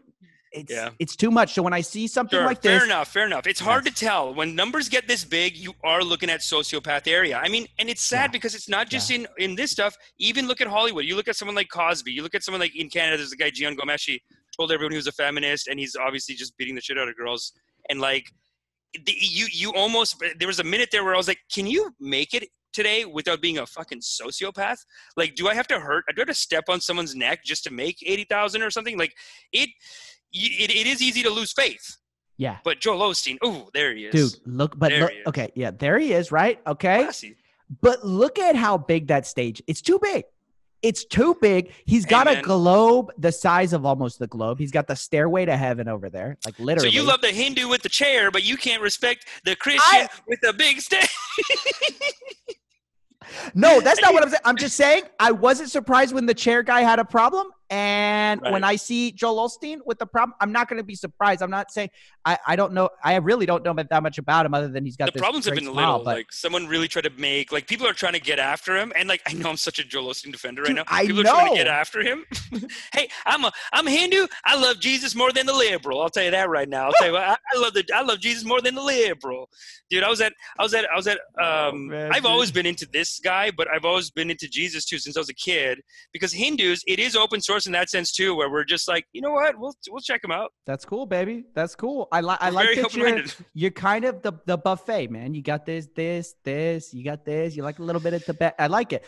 Listen, that's what life is for a Hindu, I guess. You know? Listen, I think people are gonna, like, just from our conversations of our people, are gonna love this podcast, or they're gonna hate it, baby. You think so? You think because of the Joel Osteen defense? I don't know. People don't like Joel, but you know what? People the laughing Baba. Christians. Listen. The Babas are not for popular appeal, baby. We're for us. No, I gotta tell you the real deal, man. Tell us the real deal. Yeah, he's poetic. He has beautiful, inspirational stories. He's equivalent of like Chicken Soup for the Soul. Dude, like it's fluffy, but he takes a Christian teaching and makes it accessible, makes it very I want to say secular a little bit, because he actually has other preachers. He got haters, dude. He's got haters because he was on Piers Morgan. Right. And Piers Morgan said, hey, say you hate gay people because it's in the Bible. Say you hate them. And Joel Osteen said, hey, I don't hate it. He's like, I don't hate them. They're a child of the Most High God. How can I hate them? And then Piers is like, no, the Bible says it's a sin to be gay. And Joel Osteen, a class act. You know what he said? He said, that's true, Piers, but the Bible also said it's a sin to get angry, and God knows I get angry sometimes. I'll tell you, I'll get angry. Dude, the thing is, he doesn't even get angry. He gets this angry, and he's like, well, I'm sinning, and the gays are sinning, and that's fine, Piers. We can't judge them. And then these other preachers come to diss him, dude. They come to fucking protest against him because they're like, why didn't you fucking say gay people are wrong or whatever? There is a lot of it's funny how much gatekeeping there is in various, religions. You're doing your own thing. And I think part of it's the success. I mean, Joel Osteen's obviously huge. And maybe that's part of it. You are right. I should be mistrustful of him a little more. I just haven't seen anything. Like there's pseudoscience. I mean, I have a clip here right now where he's like when Jesus he was talking about how Jesus, when he was on the cross, he was whipped 39 times. There are 39 types of ailments in the medical journal. And he does those math. It is one of those. Why do they do those? Like, oh. See, what I do is I get those, I laugh. I call that brown science. When you take your religion and you just go, bing, bang, we invented it. Dude, Hindus are taking credit for Santa Claus. You're like, Santa Claus? Dude, I love that. I love that. But it's positive. It is, sure, I'll give it to you. Like, maybe I'm being naive. Maybe he is. No, but maybe he's fucking with people. One thing too is I've noticed that I think in America we have a real thing about mistrusting like the dominant cultural thing. Yes. And I think, if you had to define it in America, it was white, male, Christian. Yes. Yeah. And that became the thing. And so then it's like, okay, we're just going to hate, I think, as a white male Christian to maybe an unfair degree, baby. We're getting a hard time. It's and I say that jokingly, obviously, the privilege, but yeah, I mean, dude, I work in TV. I work in TV. Just on a Canadian Screen Word and a Writers Guild, I'm in TV here. But people would, there's a lot of diversity stuff, and people will be like, "How can they put a white man in there? How come a white man is on that show?" And I'm like, it's been his dream since he was 5. What are you gonna do?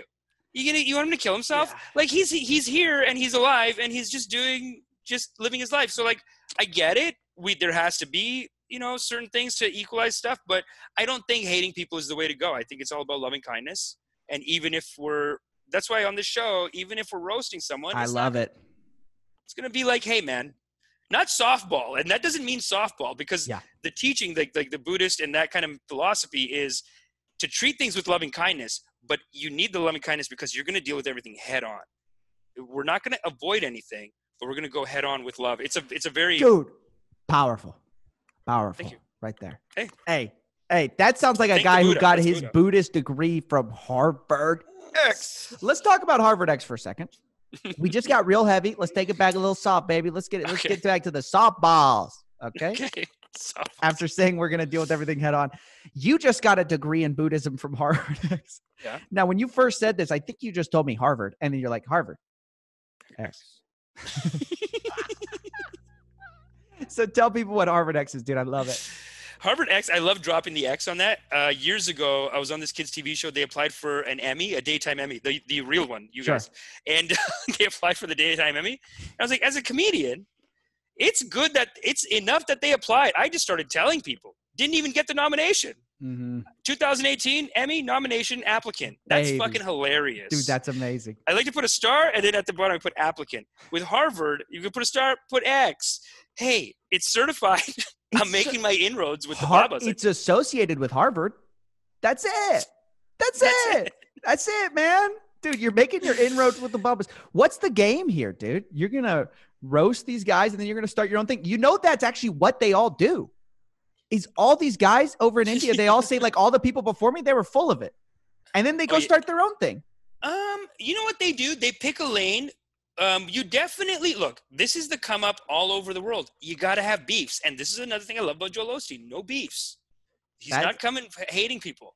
But yeah, definitely in India, they're beefing with it. They're trying to take each other's followers. They're like, fuck that guy. He's bullshit. They're like cannibals. Like, because you really only can have one guru, huh? You can have one guru in India, hey man, or if you're going out and paying money, I want the fucking money. Bring your $5 here. You know what I mean? But even Joel Osteen, so one of my favorite Joel Osteen stories, he's talking about how there was a preacher talking shit about him. And this is a great Joel Osteen, beautiful story. It's called having a wide circle of love. You gotta have a wide circle of love. You really do watch a lot of Joel Osteen. It's so good. So he's talking about how these preachers, he got haters. They're talking shit about him. They're mad at him, or they protest him. Hurricane Katrina hit, and they got a list of churches that need help, that need money. These guys are on the list. He said, you know what? I'm not sending them that money. I'm not going to send it to them. They were hating on me. They're being real nasty to me. And then he said, but I thought about it, and I prayed on it. And God said, give them the money, Joel. It's the right thing. And here's what he said. He said, they drew a circle to keep me out, I drew a bigger circle and I pulled him in. We are friends now. We are doing each other's church. I'm so glad that I reached out to him and we were able to solve whatever issues. Dude, this guy is basically like, fuck Joel Osteen. He's gay. Fuck him. This guy, come on. This is a loving kindness. I drew a wider circle to bring them in. Now, here's the thing. Have you heard of Matt Kahn? I'm certified in Matt Kahn, too. Dude. So that certificate. Oh, my gosh. You've got certificates out the yang. Yes, I saw you sent me something called a galactic message. I want you guys to understand. I love Amish. We may not agree on Matt Kahn. I haven't watched Matt Kahn very much. Is a little... Look, we can... He'll come up more as we go along. I have no doubt. Okay, so you sent me something called a galactic message by Matt Kahn. He's my new favorite guy. Really? He's your guru? Is he your guru? He's taken over Joel Osteen. Joel Osteen. His class, very tight. Whoa. His class is a giant loving kindness meditation. This is a form of Tibetan Buddhism where you use loving kindness as a tool to heal yourself emotionally. It's very effective. And the science is there. I know that sounds crazy, but I'm talking about UC Berkeley. They all got into meditation. John Kabat-Zinn got into this meditation too. They're all like Western. This is what I'm talking about with the white babas, the white gurujis. Right. They're all a bunch of white guys. They're all Harvard lawyers, and they all, like Baba Ram Dass was probably the first one. You got Eckhart Tolle now, but they're all teaching this kind of... Jack Dorsey's like going on little summits, little meditation summits, dude. Yeah, they're all into that. They're all into it. All the Silicon Valley's into it. Big money in this, okay? Big money. Laughing Baba we need to get that speaking engagement. It's going to be $50,000. That's it. That's it. Hey, fly in, fly out, 50,000. Jack Dorsey's here, 50,000. That's right, baby. All right, so we gotta go do that. Galactic message. Okay.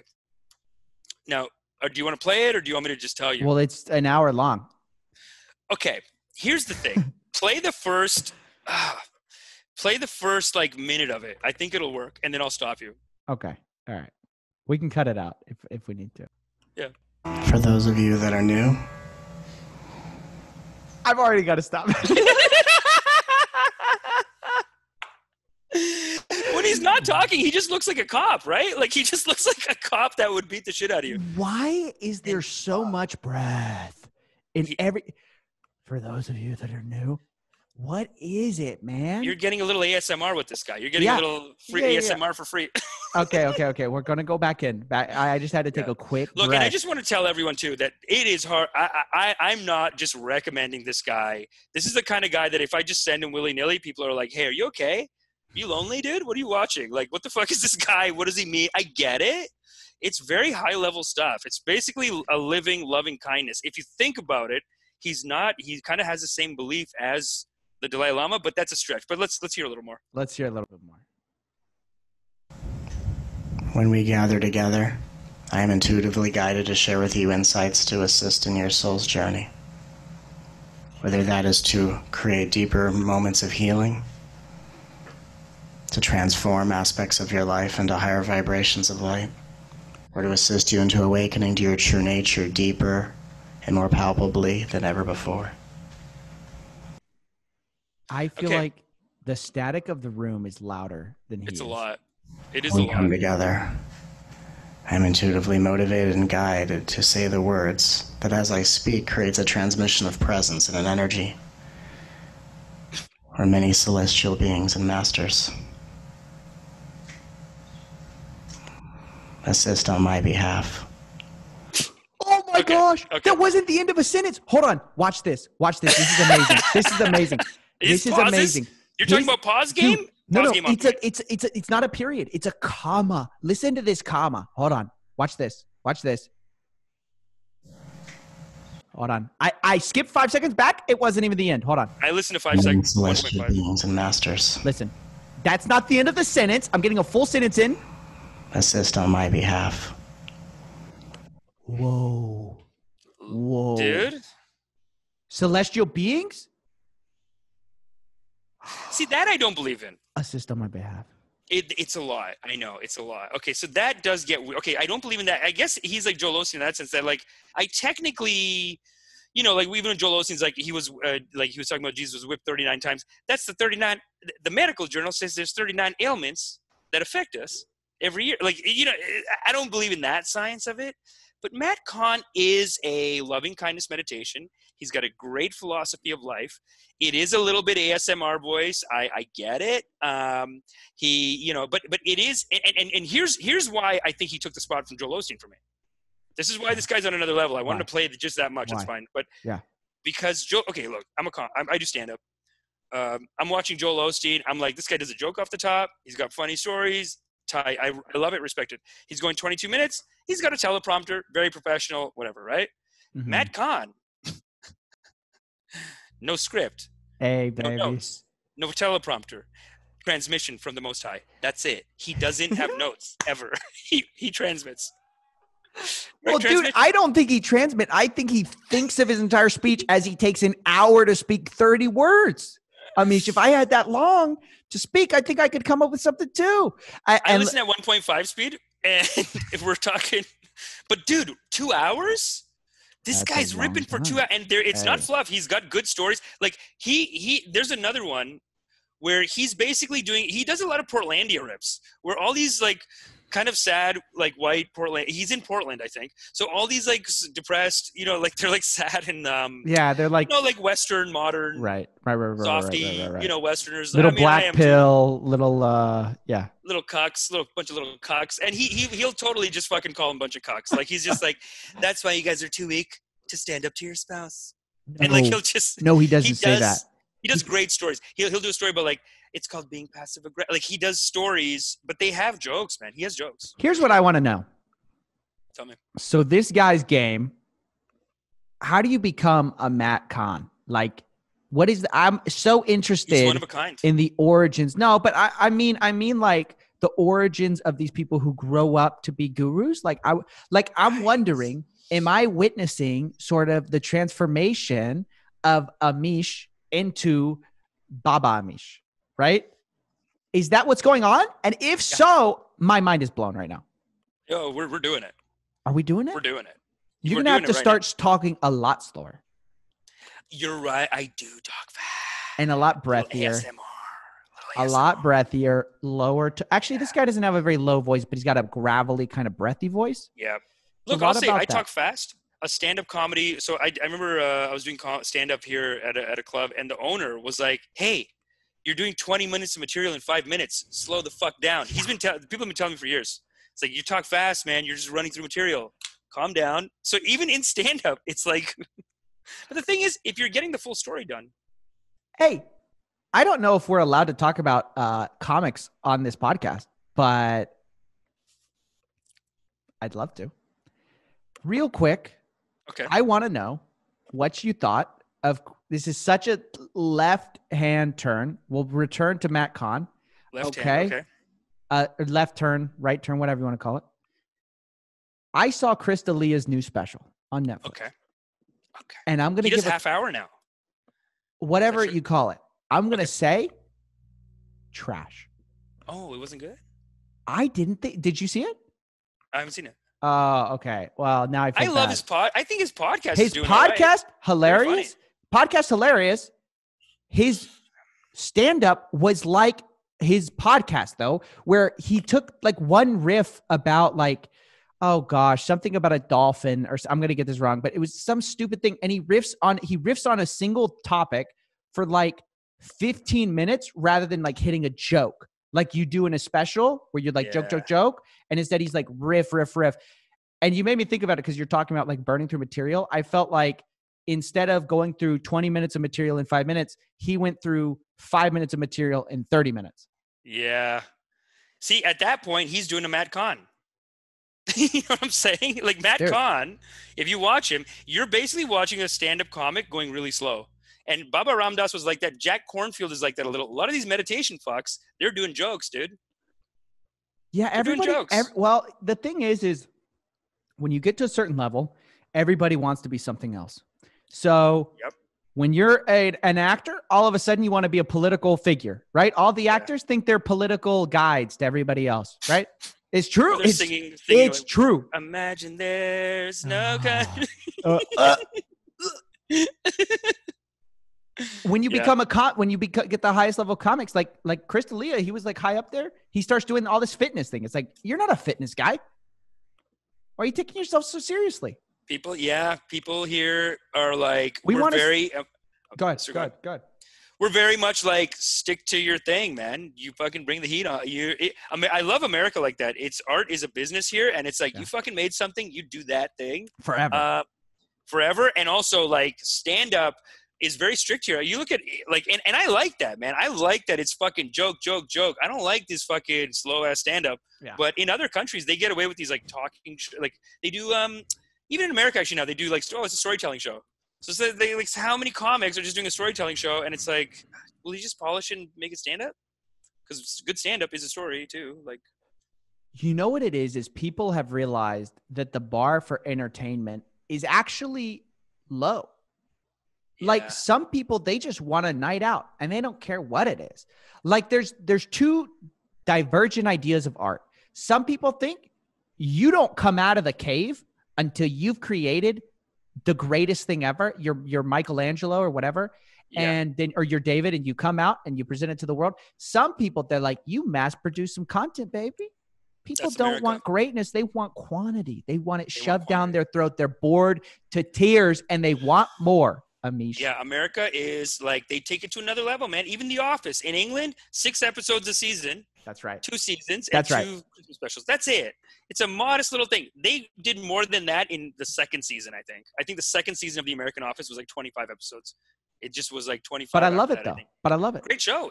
That's one where they did it right. And I think, and hey, God bless America, baby. I love that. I love that we're taking it to another level here. It's so funny, though. So the way you talk about America is interesting to me, because you're like, sort of like part of the American empire, sort of not part of the American empire. How does Canada think of America? Like, is it like the promised land, or like, it's like that, no, we don't really care to come over there? Like, I feel like I don't really care to come over right now. I've been like that, dude, because they're all my friends are in New York, and I'm like, I'm gonna have an anxiety over there. It's too much. I'm soft, dude. I can go to LA. Dude, Bombay and New York are 2 cities that I'm like, you can't live here. No way. Listen, Matt Kahn wouldn't survive in New York, for example. And no follower, no disciple of Matt Kahn would survive in New York. It's too fast. It's too fast, yeah. He'd be halfway to hailing a taxi and it'd run him over. Yeah, no, New York is too much. It's just go. Toronto's pretty chill. Canada, yeah, it's interesting. We are living in it's hard not to be influenced by it. We sound the same. The television's the same. So it is the promised land, though. But my attitude is, I'll go when they call me. Listen, the laughing Baba, they're going to pay for my visa papers. Or maybe it's going to be a green card. I don't know. I'm either going to marry in, or some Kickstarter is going to pay for my shed. These guys are like, we're talking thousands to come over. Yeah, I worry that you're going to start a cult. And to everyone in my audience, when Amish starts sounding crazy, when he starts recruiting, when he gets the email list going, don't sign up, okay? Okay, hold on. Hold on. We're talking about cults. We got to get to the bombshell, baby. Oh, you told me there was a bombshell. For the record, I don't know what this is. I did not tell you yet. That's Go ahead. Right. Go ahead. Okay, so you had someone on. You did a little podcast with someone, and you guys were basically doing a wrap up on Brian Rose and what a psycho he is. And you had someone on who I thought seemed almost like a morality expert, and he was there like like a moral pillar in his community, the channel Rebel Wisdom. Okay. And I looked into his stuff, and look, he's got a course. It's fine. He's got a little men's camp, a little boot camp you can go to. No, it's okay. I'm not saying it's a pyramid scheme. The logo's a pyramid. It's not a pyramid scheme. Nothing. Logo's a pyramid. Not a thing. It's not a thing. But I just started checking. I was like, I see something here. Maybe there's something. So I started watching the trailer. Everything just kept on just sending me on more weird red flags. And hey, guys, tell me if I'm cucking it here. Tell me if I'm being a little cuck over here. And being like, last thing I want is people in the comments be like, look at this cucking around fucking from Canada. But I'm watching this guy's, the trailer for the Rebel Wisdom channel. And the first red flag is he's basically says he used to be a journalist. And then he ripped and dipped so hard that the BBC said, nah, dude, can't take it. It's he too did spicy. not say ripped and dipped so hard. I've got to come back to my man's defense. Okay, I'm paraphrasing, but he was I guess he was kind of saying like maybe he was trying to go too hard on I think he said he wanted to do more in-depth content. That's what he said in the trailer. He's like, I want to go more in depth. Yeah. The BBC said too spicy, back it up. You know what I'm saying? They said, yeah, hey, you're getting spicy, back it up. Right. BBC, BuzzFeed BC, because your boy's not doing listicles. He's doing full length, whatever, right? Yeah, he's doing docs and stuff. He does docs. Now that's the interesting thing. He has another documentary called Glitch in the Matrix documentary. Yeah. Documentary. It's honestly probably one of my favorite conspiracy documentaries I've seen in a couple of years. His music is good. Cinematography, beautiful. He's a great filmmaker. Yeah. Great filmmaker. It's not journalism. It might be a brainwash video. So here's the thing. You guys are talking about Brian Rose, okay? You guys are talking about Brian Rose, talking about freedom of speech, Push. BBC, in-grouping, out-grouping. Mm-hmm. So I started watching this guy's documentary, Glitch in the Matrix. Do you know what Glitch in the Matrix is about? Can I tell you real quick? Go ahead, please. So Jordan Peterson, which I think is a great guruji to him. I don't know how you feel about Jordan Peterson, but I think that's their spiritual leader here. He got into a debate with a feminist on BBC and just laid her out, I guess. He won the debate. So this guy made a documentary, and the premise of the documentary is the glitch in the Matrix is Jordan Peterson's. I guess I could call it like a moral panic kind of documentary, where he basically did a documentary saying, what's wrong with, basically, if you think she won, you're part of the blue pill, blue media, the blue church, they called it. He included BBC, and he put BBC in there too. Kind of like David Rose, where he's like, if you're part of Brian this thing, Rose, yeah. Kind of like Brian Rose. He's like, if you're part of this thing, you're blue pilled, you're a little cuck, little beta cuck. You're fucking cucking around, lost your dick to a bunch of feminists. But if you're on the red church, you take the red pill. Now you're a Peterson boy. Now you're Viagra. You're rock hard. You're rock hard. You're a Peterson boy. You're in the gang, baby. Sure. So that's the initial premise of it. Already, it's documentary. It's very heavily opinionated, and he seems like a nice guy, especially when he's on the show with you. Very, very cool guy. Very calm and sober. Yeah. But I think it's a pretty extreme opinion. I don't know. Tell me if I'm being a cuck over here. But then he had a bunch of interviews, and this is where I got to give him a little credit, because here's the thing with the BBC. Here's the thing with the Beebs. Okay. The Beebs, they do this thing. They're like, old. I love this. Okay, because I want to be called out. I love it. Yeah, I love. Finally, I have a Baba to call me out. No, I'm not calling you out. I'm more like him. I don't know. He's in a gray area. We've talked about a lot of people today.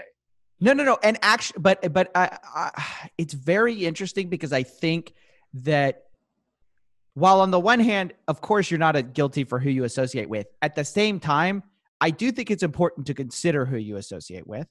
But I'll say in Rebel Wisdom's defense, as much as I could find out about him at the time, he seems like a really...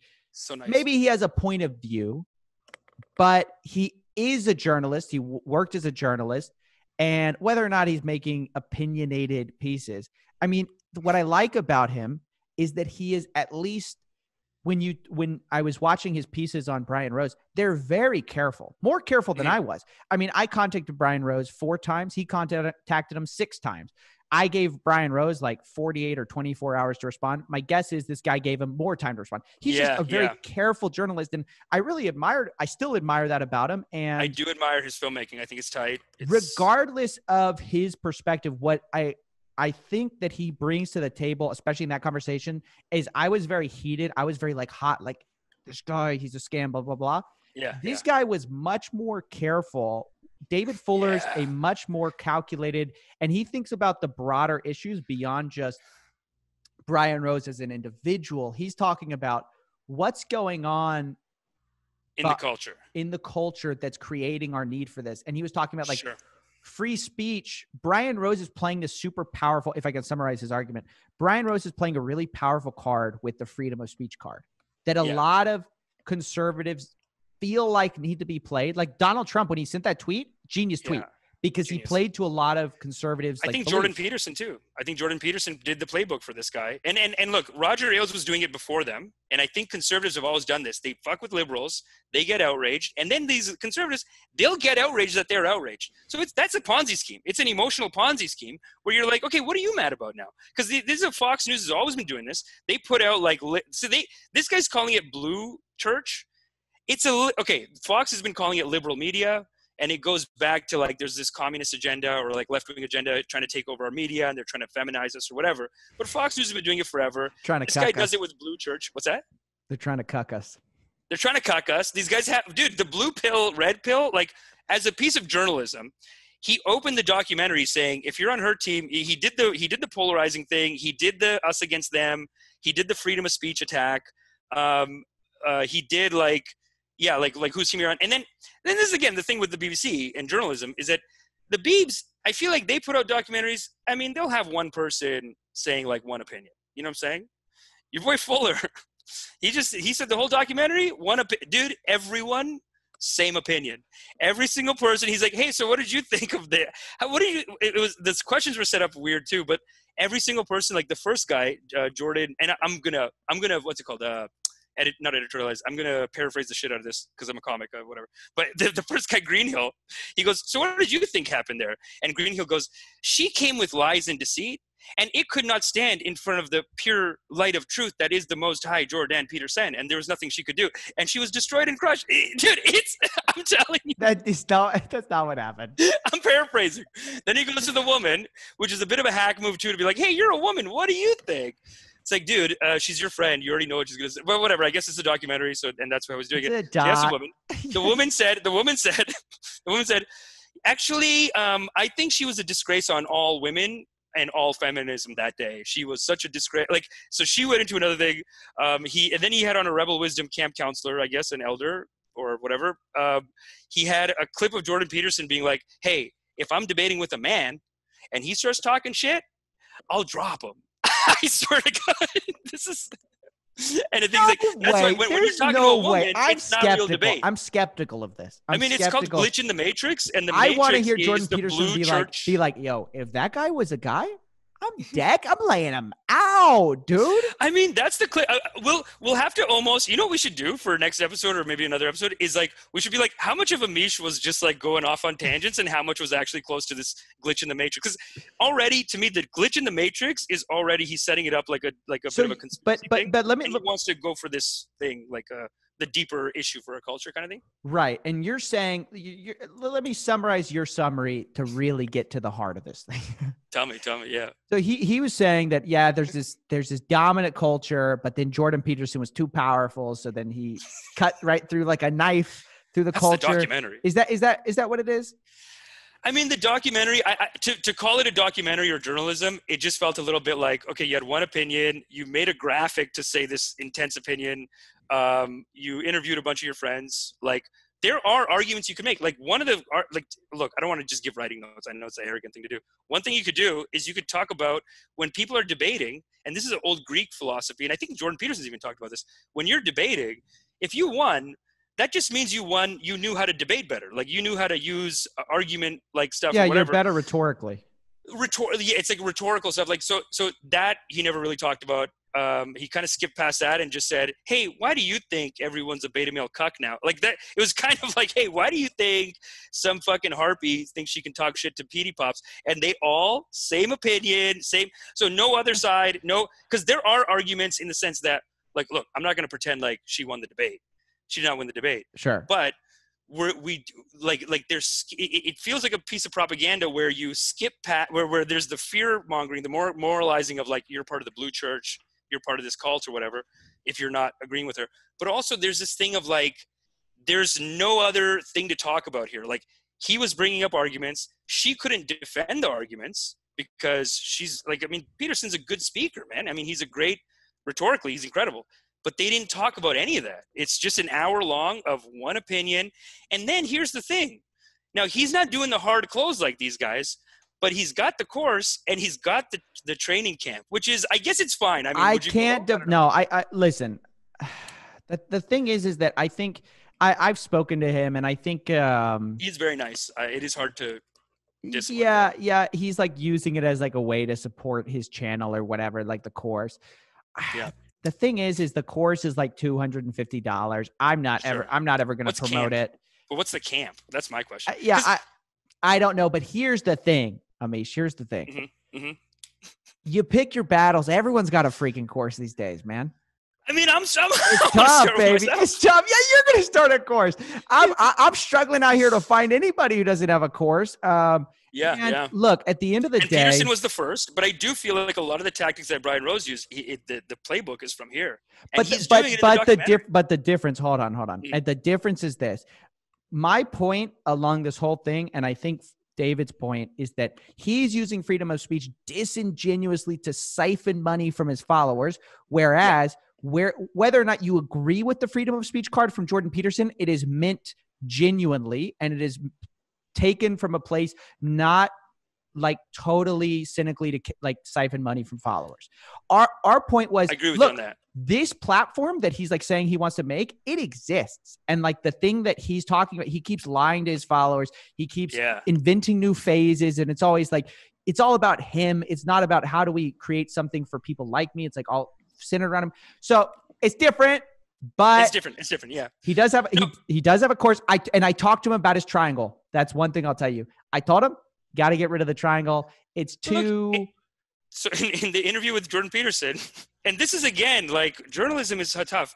He, at the end of one of the interviews with him, again, it's just, I don't want to be rude, but to call it journalism, like he's just setting him up with like, it's a grown man kind of jerking another man off, but whatever. At the end, he goes, I know, I know. But dude, at the end, he goes, Professor, we got the T-shirts, and he takes out, and then the professor actually does an explanation. He's like, yes, it's a pyramid to represent the hierarchy that must be followed, but the son is in the middle, and that represents the father. I think they're brainwashed. Look, I love you, David. I have nothing wrong with you. I have nothing wrong with you. Yeah, I like your logo. I do think you need to change it though. Because it's too much. Well, yeah, because it's too much like the Illuminati. I saw it. I was like, is this guy in the Illuminati or something? But that's what I'm saying. They believe that, I think. Like, they believe that communism's coming to get us. No. I don't think and you got to believe in this hierarchy. No. Let me actually say, though, in his, like, I was looking at when that documentary was made. It was made in 2018. Okay. And I'm a big believer. Tell me what you think about this, okay? Have you ever heard of the idea of thesis, antithesis, synthesis? Tell me again, because I've heard this. I might have heard it in the Sam Ovens where he was talking about. This is more of the Baba side of laughing Babas. Okay, this is great. The Baba side. So it's this idea that ideas come along and they're in tension with each other, and they create something new, and then they become in tension again. And I sort of think about this. I mean, this actually, I don't even want to say that this is the philosophical idea, because I've kind of hijacked this idea and created my own thing. So this is just my own thing. Okay. Basically, I believe that culture swings on pendulums, and that it's constantly sort of swinging between like, okay, people kind of believe that liberals have it right. Oh, people kind of think that conservatives have been wronged and they have it right. And there's like this like swinging, and there are always people on both sides, but like there's sort of this like tide between the dominant, like what the kind of culture's thinking. And I think at that time, it was a very specific time with Jordan. It was weird. When Jordan Peterson like took over the internet, he took over. Dude, like, there's channels dedicated to him. Yeah. To defending him. Like, if you think about Rebel Wisdom, a lot of their early videos are like, you shouldn't have been talking shit. Like, there's another channel that's just like, hey, talking shit about Peterson? Don't talk shit. Well, and the videos are like, Jordan Peterson destroys, like feminists, whatever. And then here's what's interesting though. Now there's a bunch of videos countering that. And so it's like Jordan Peterson was like countering this like dominant ideology. Then Jordan Peterson for a time sort of became very dominant in our culture. And then like there were a bunch of people taking him down. And trust me, there are going to be a bunch of people taking them down. Movements like this, they never last forever. Like they just, they come, they serve their time to correct whatever the imbalance was, or maybe not, but, and then something else comes along and it's like, that's the new thing. And then something else. I think, look, you got to respect him for the come up, but I don't know if like, I mean, I get it. Like he was trying to get back at some feminists were canceling people too much, and that did get weird for sure. And then he made it like, I must do that. I have to go back and fight against them, whatever. I guess my only issue is that I think there is this anti-communist thing that he brings up a lot, which I know it's just been so damaging in America, especially where it's like there's these communists coming and it's this communist feminist agenda.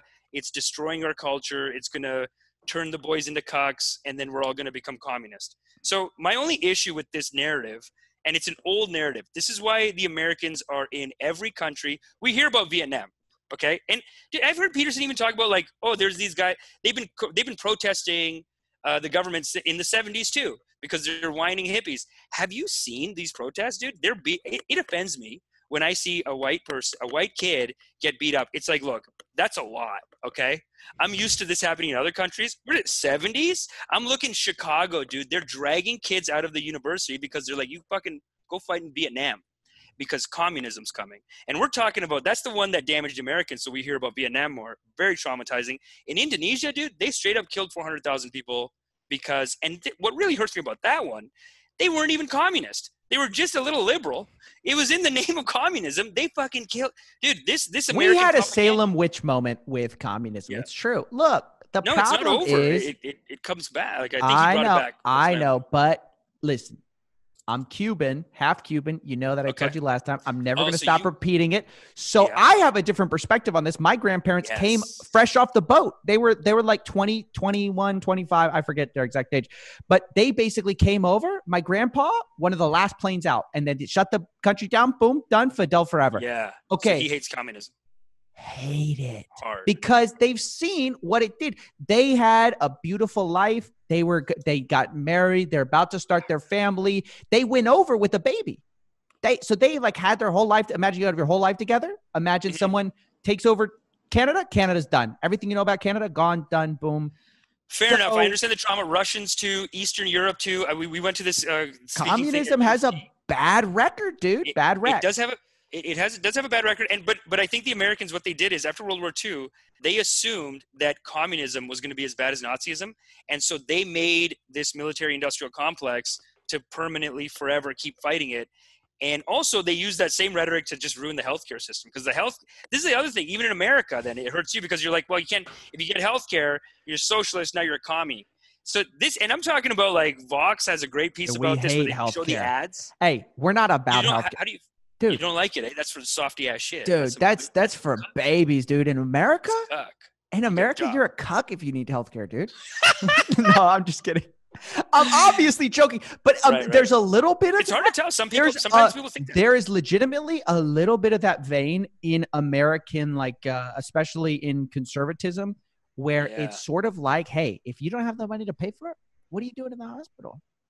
Hey, remember when what's his name? Ron Paul. He's at the Republican convention, and they're pressing him. He's like a full libertarian. They're pressing him. He's like, what if someone's dying and they come to the hospital and he what is going to happen? No healthcare. And Ron Paul goes, well, then I guess he'll die. And the crowd goes, yeah!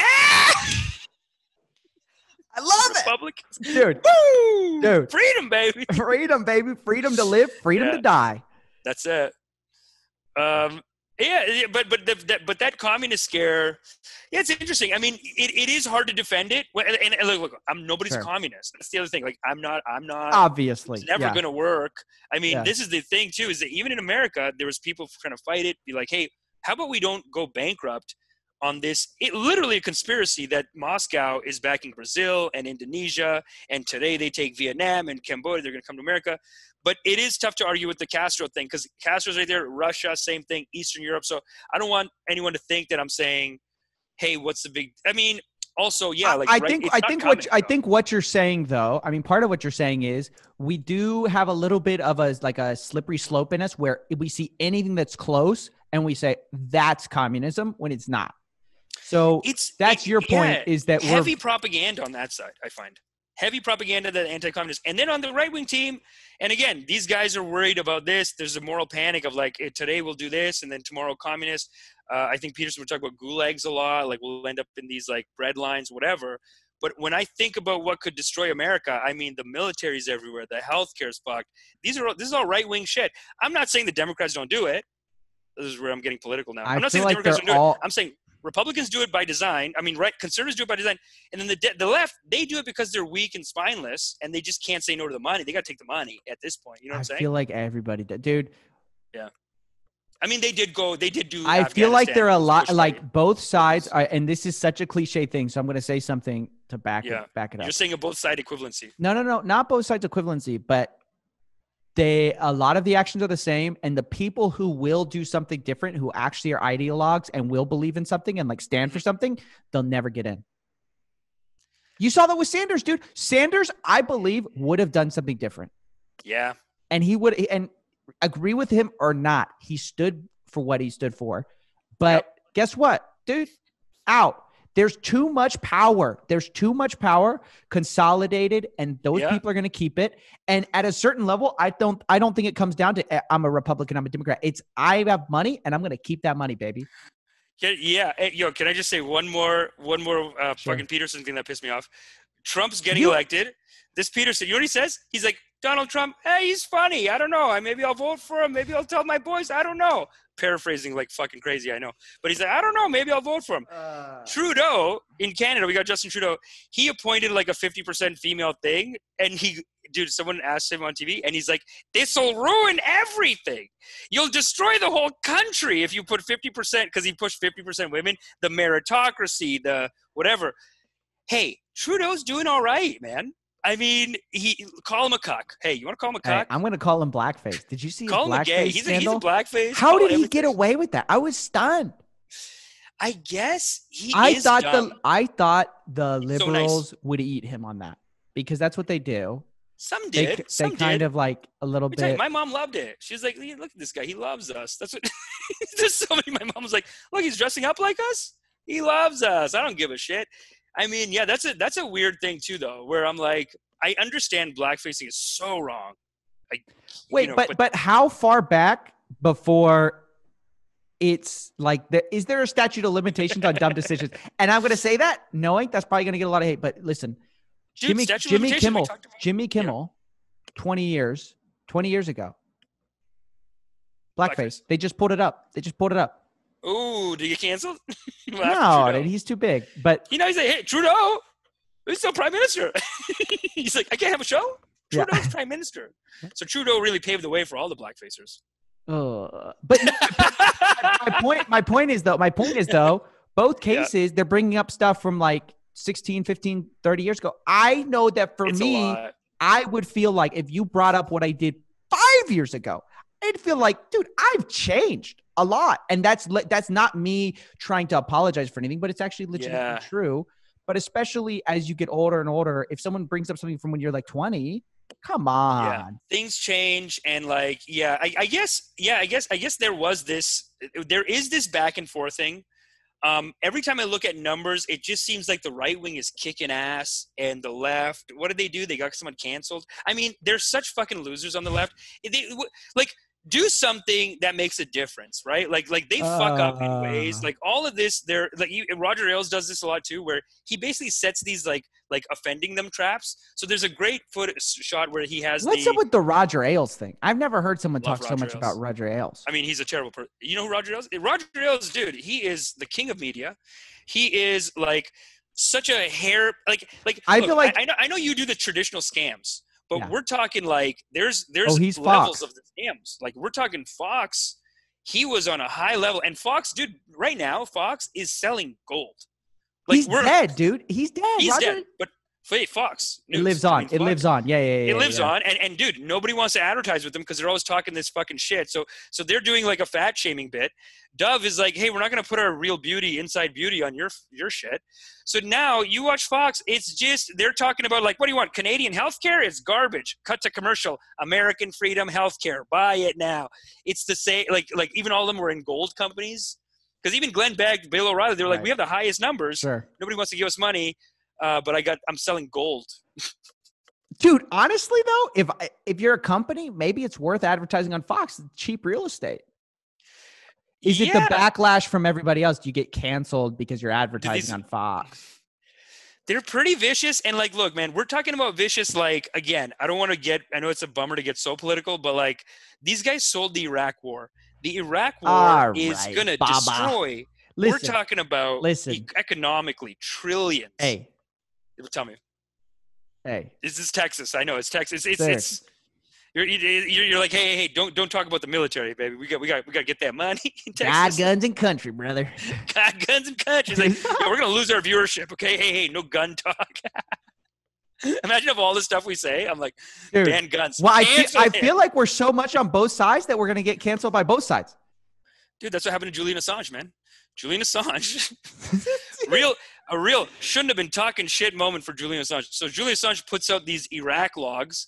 It's all this illegal shit that the Americans did in Iraq during their occupation, which was fucking what a waste of money. But they did a bunch of illegal shit. He puts it out with the New York Times with all these big journalists. Pompeo is like, I'm gonna fucking kill you, you little shit.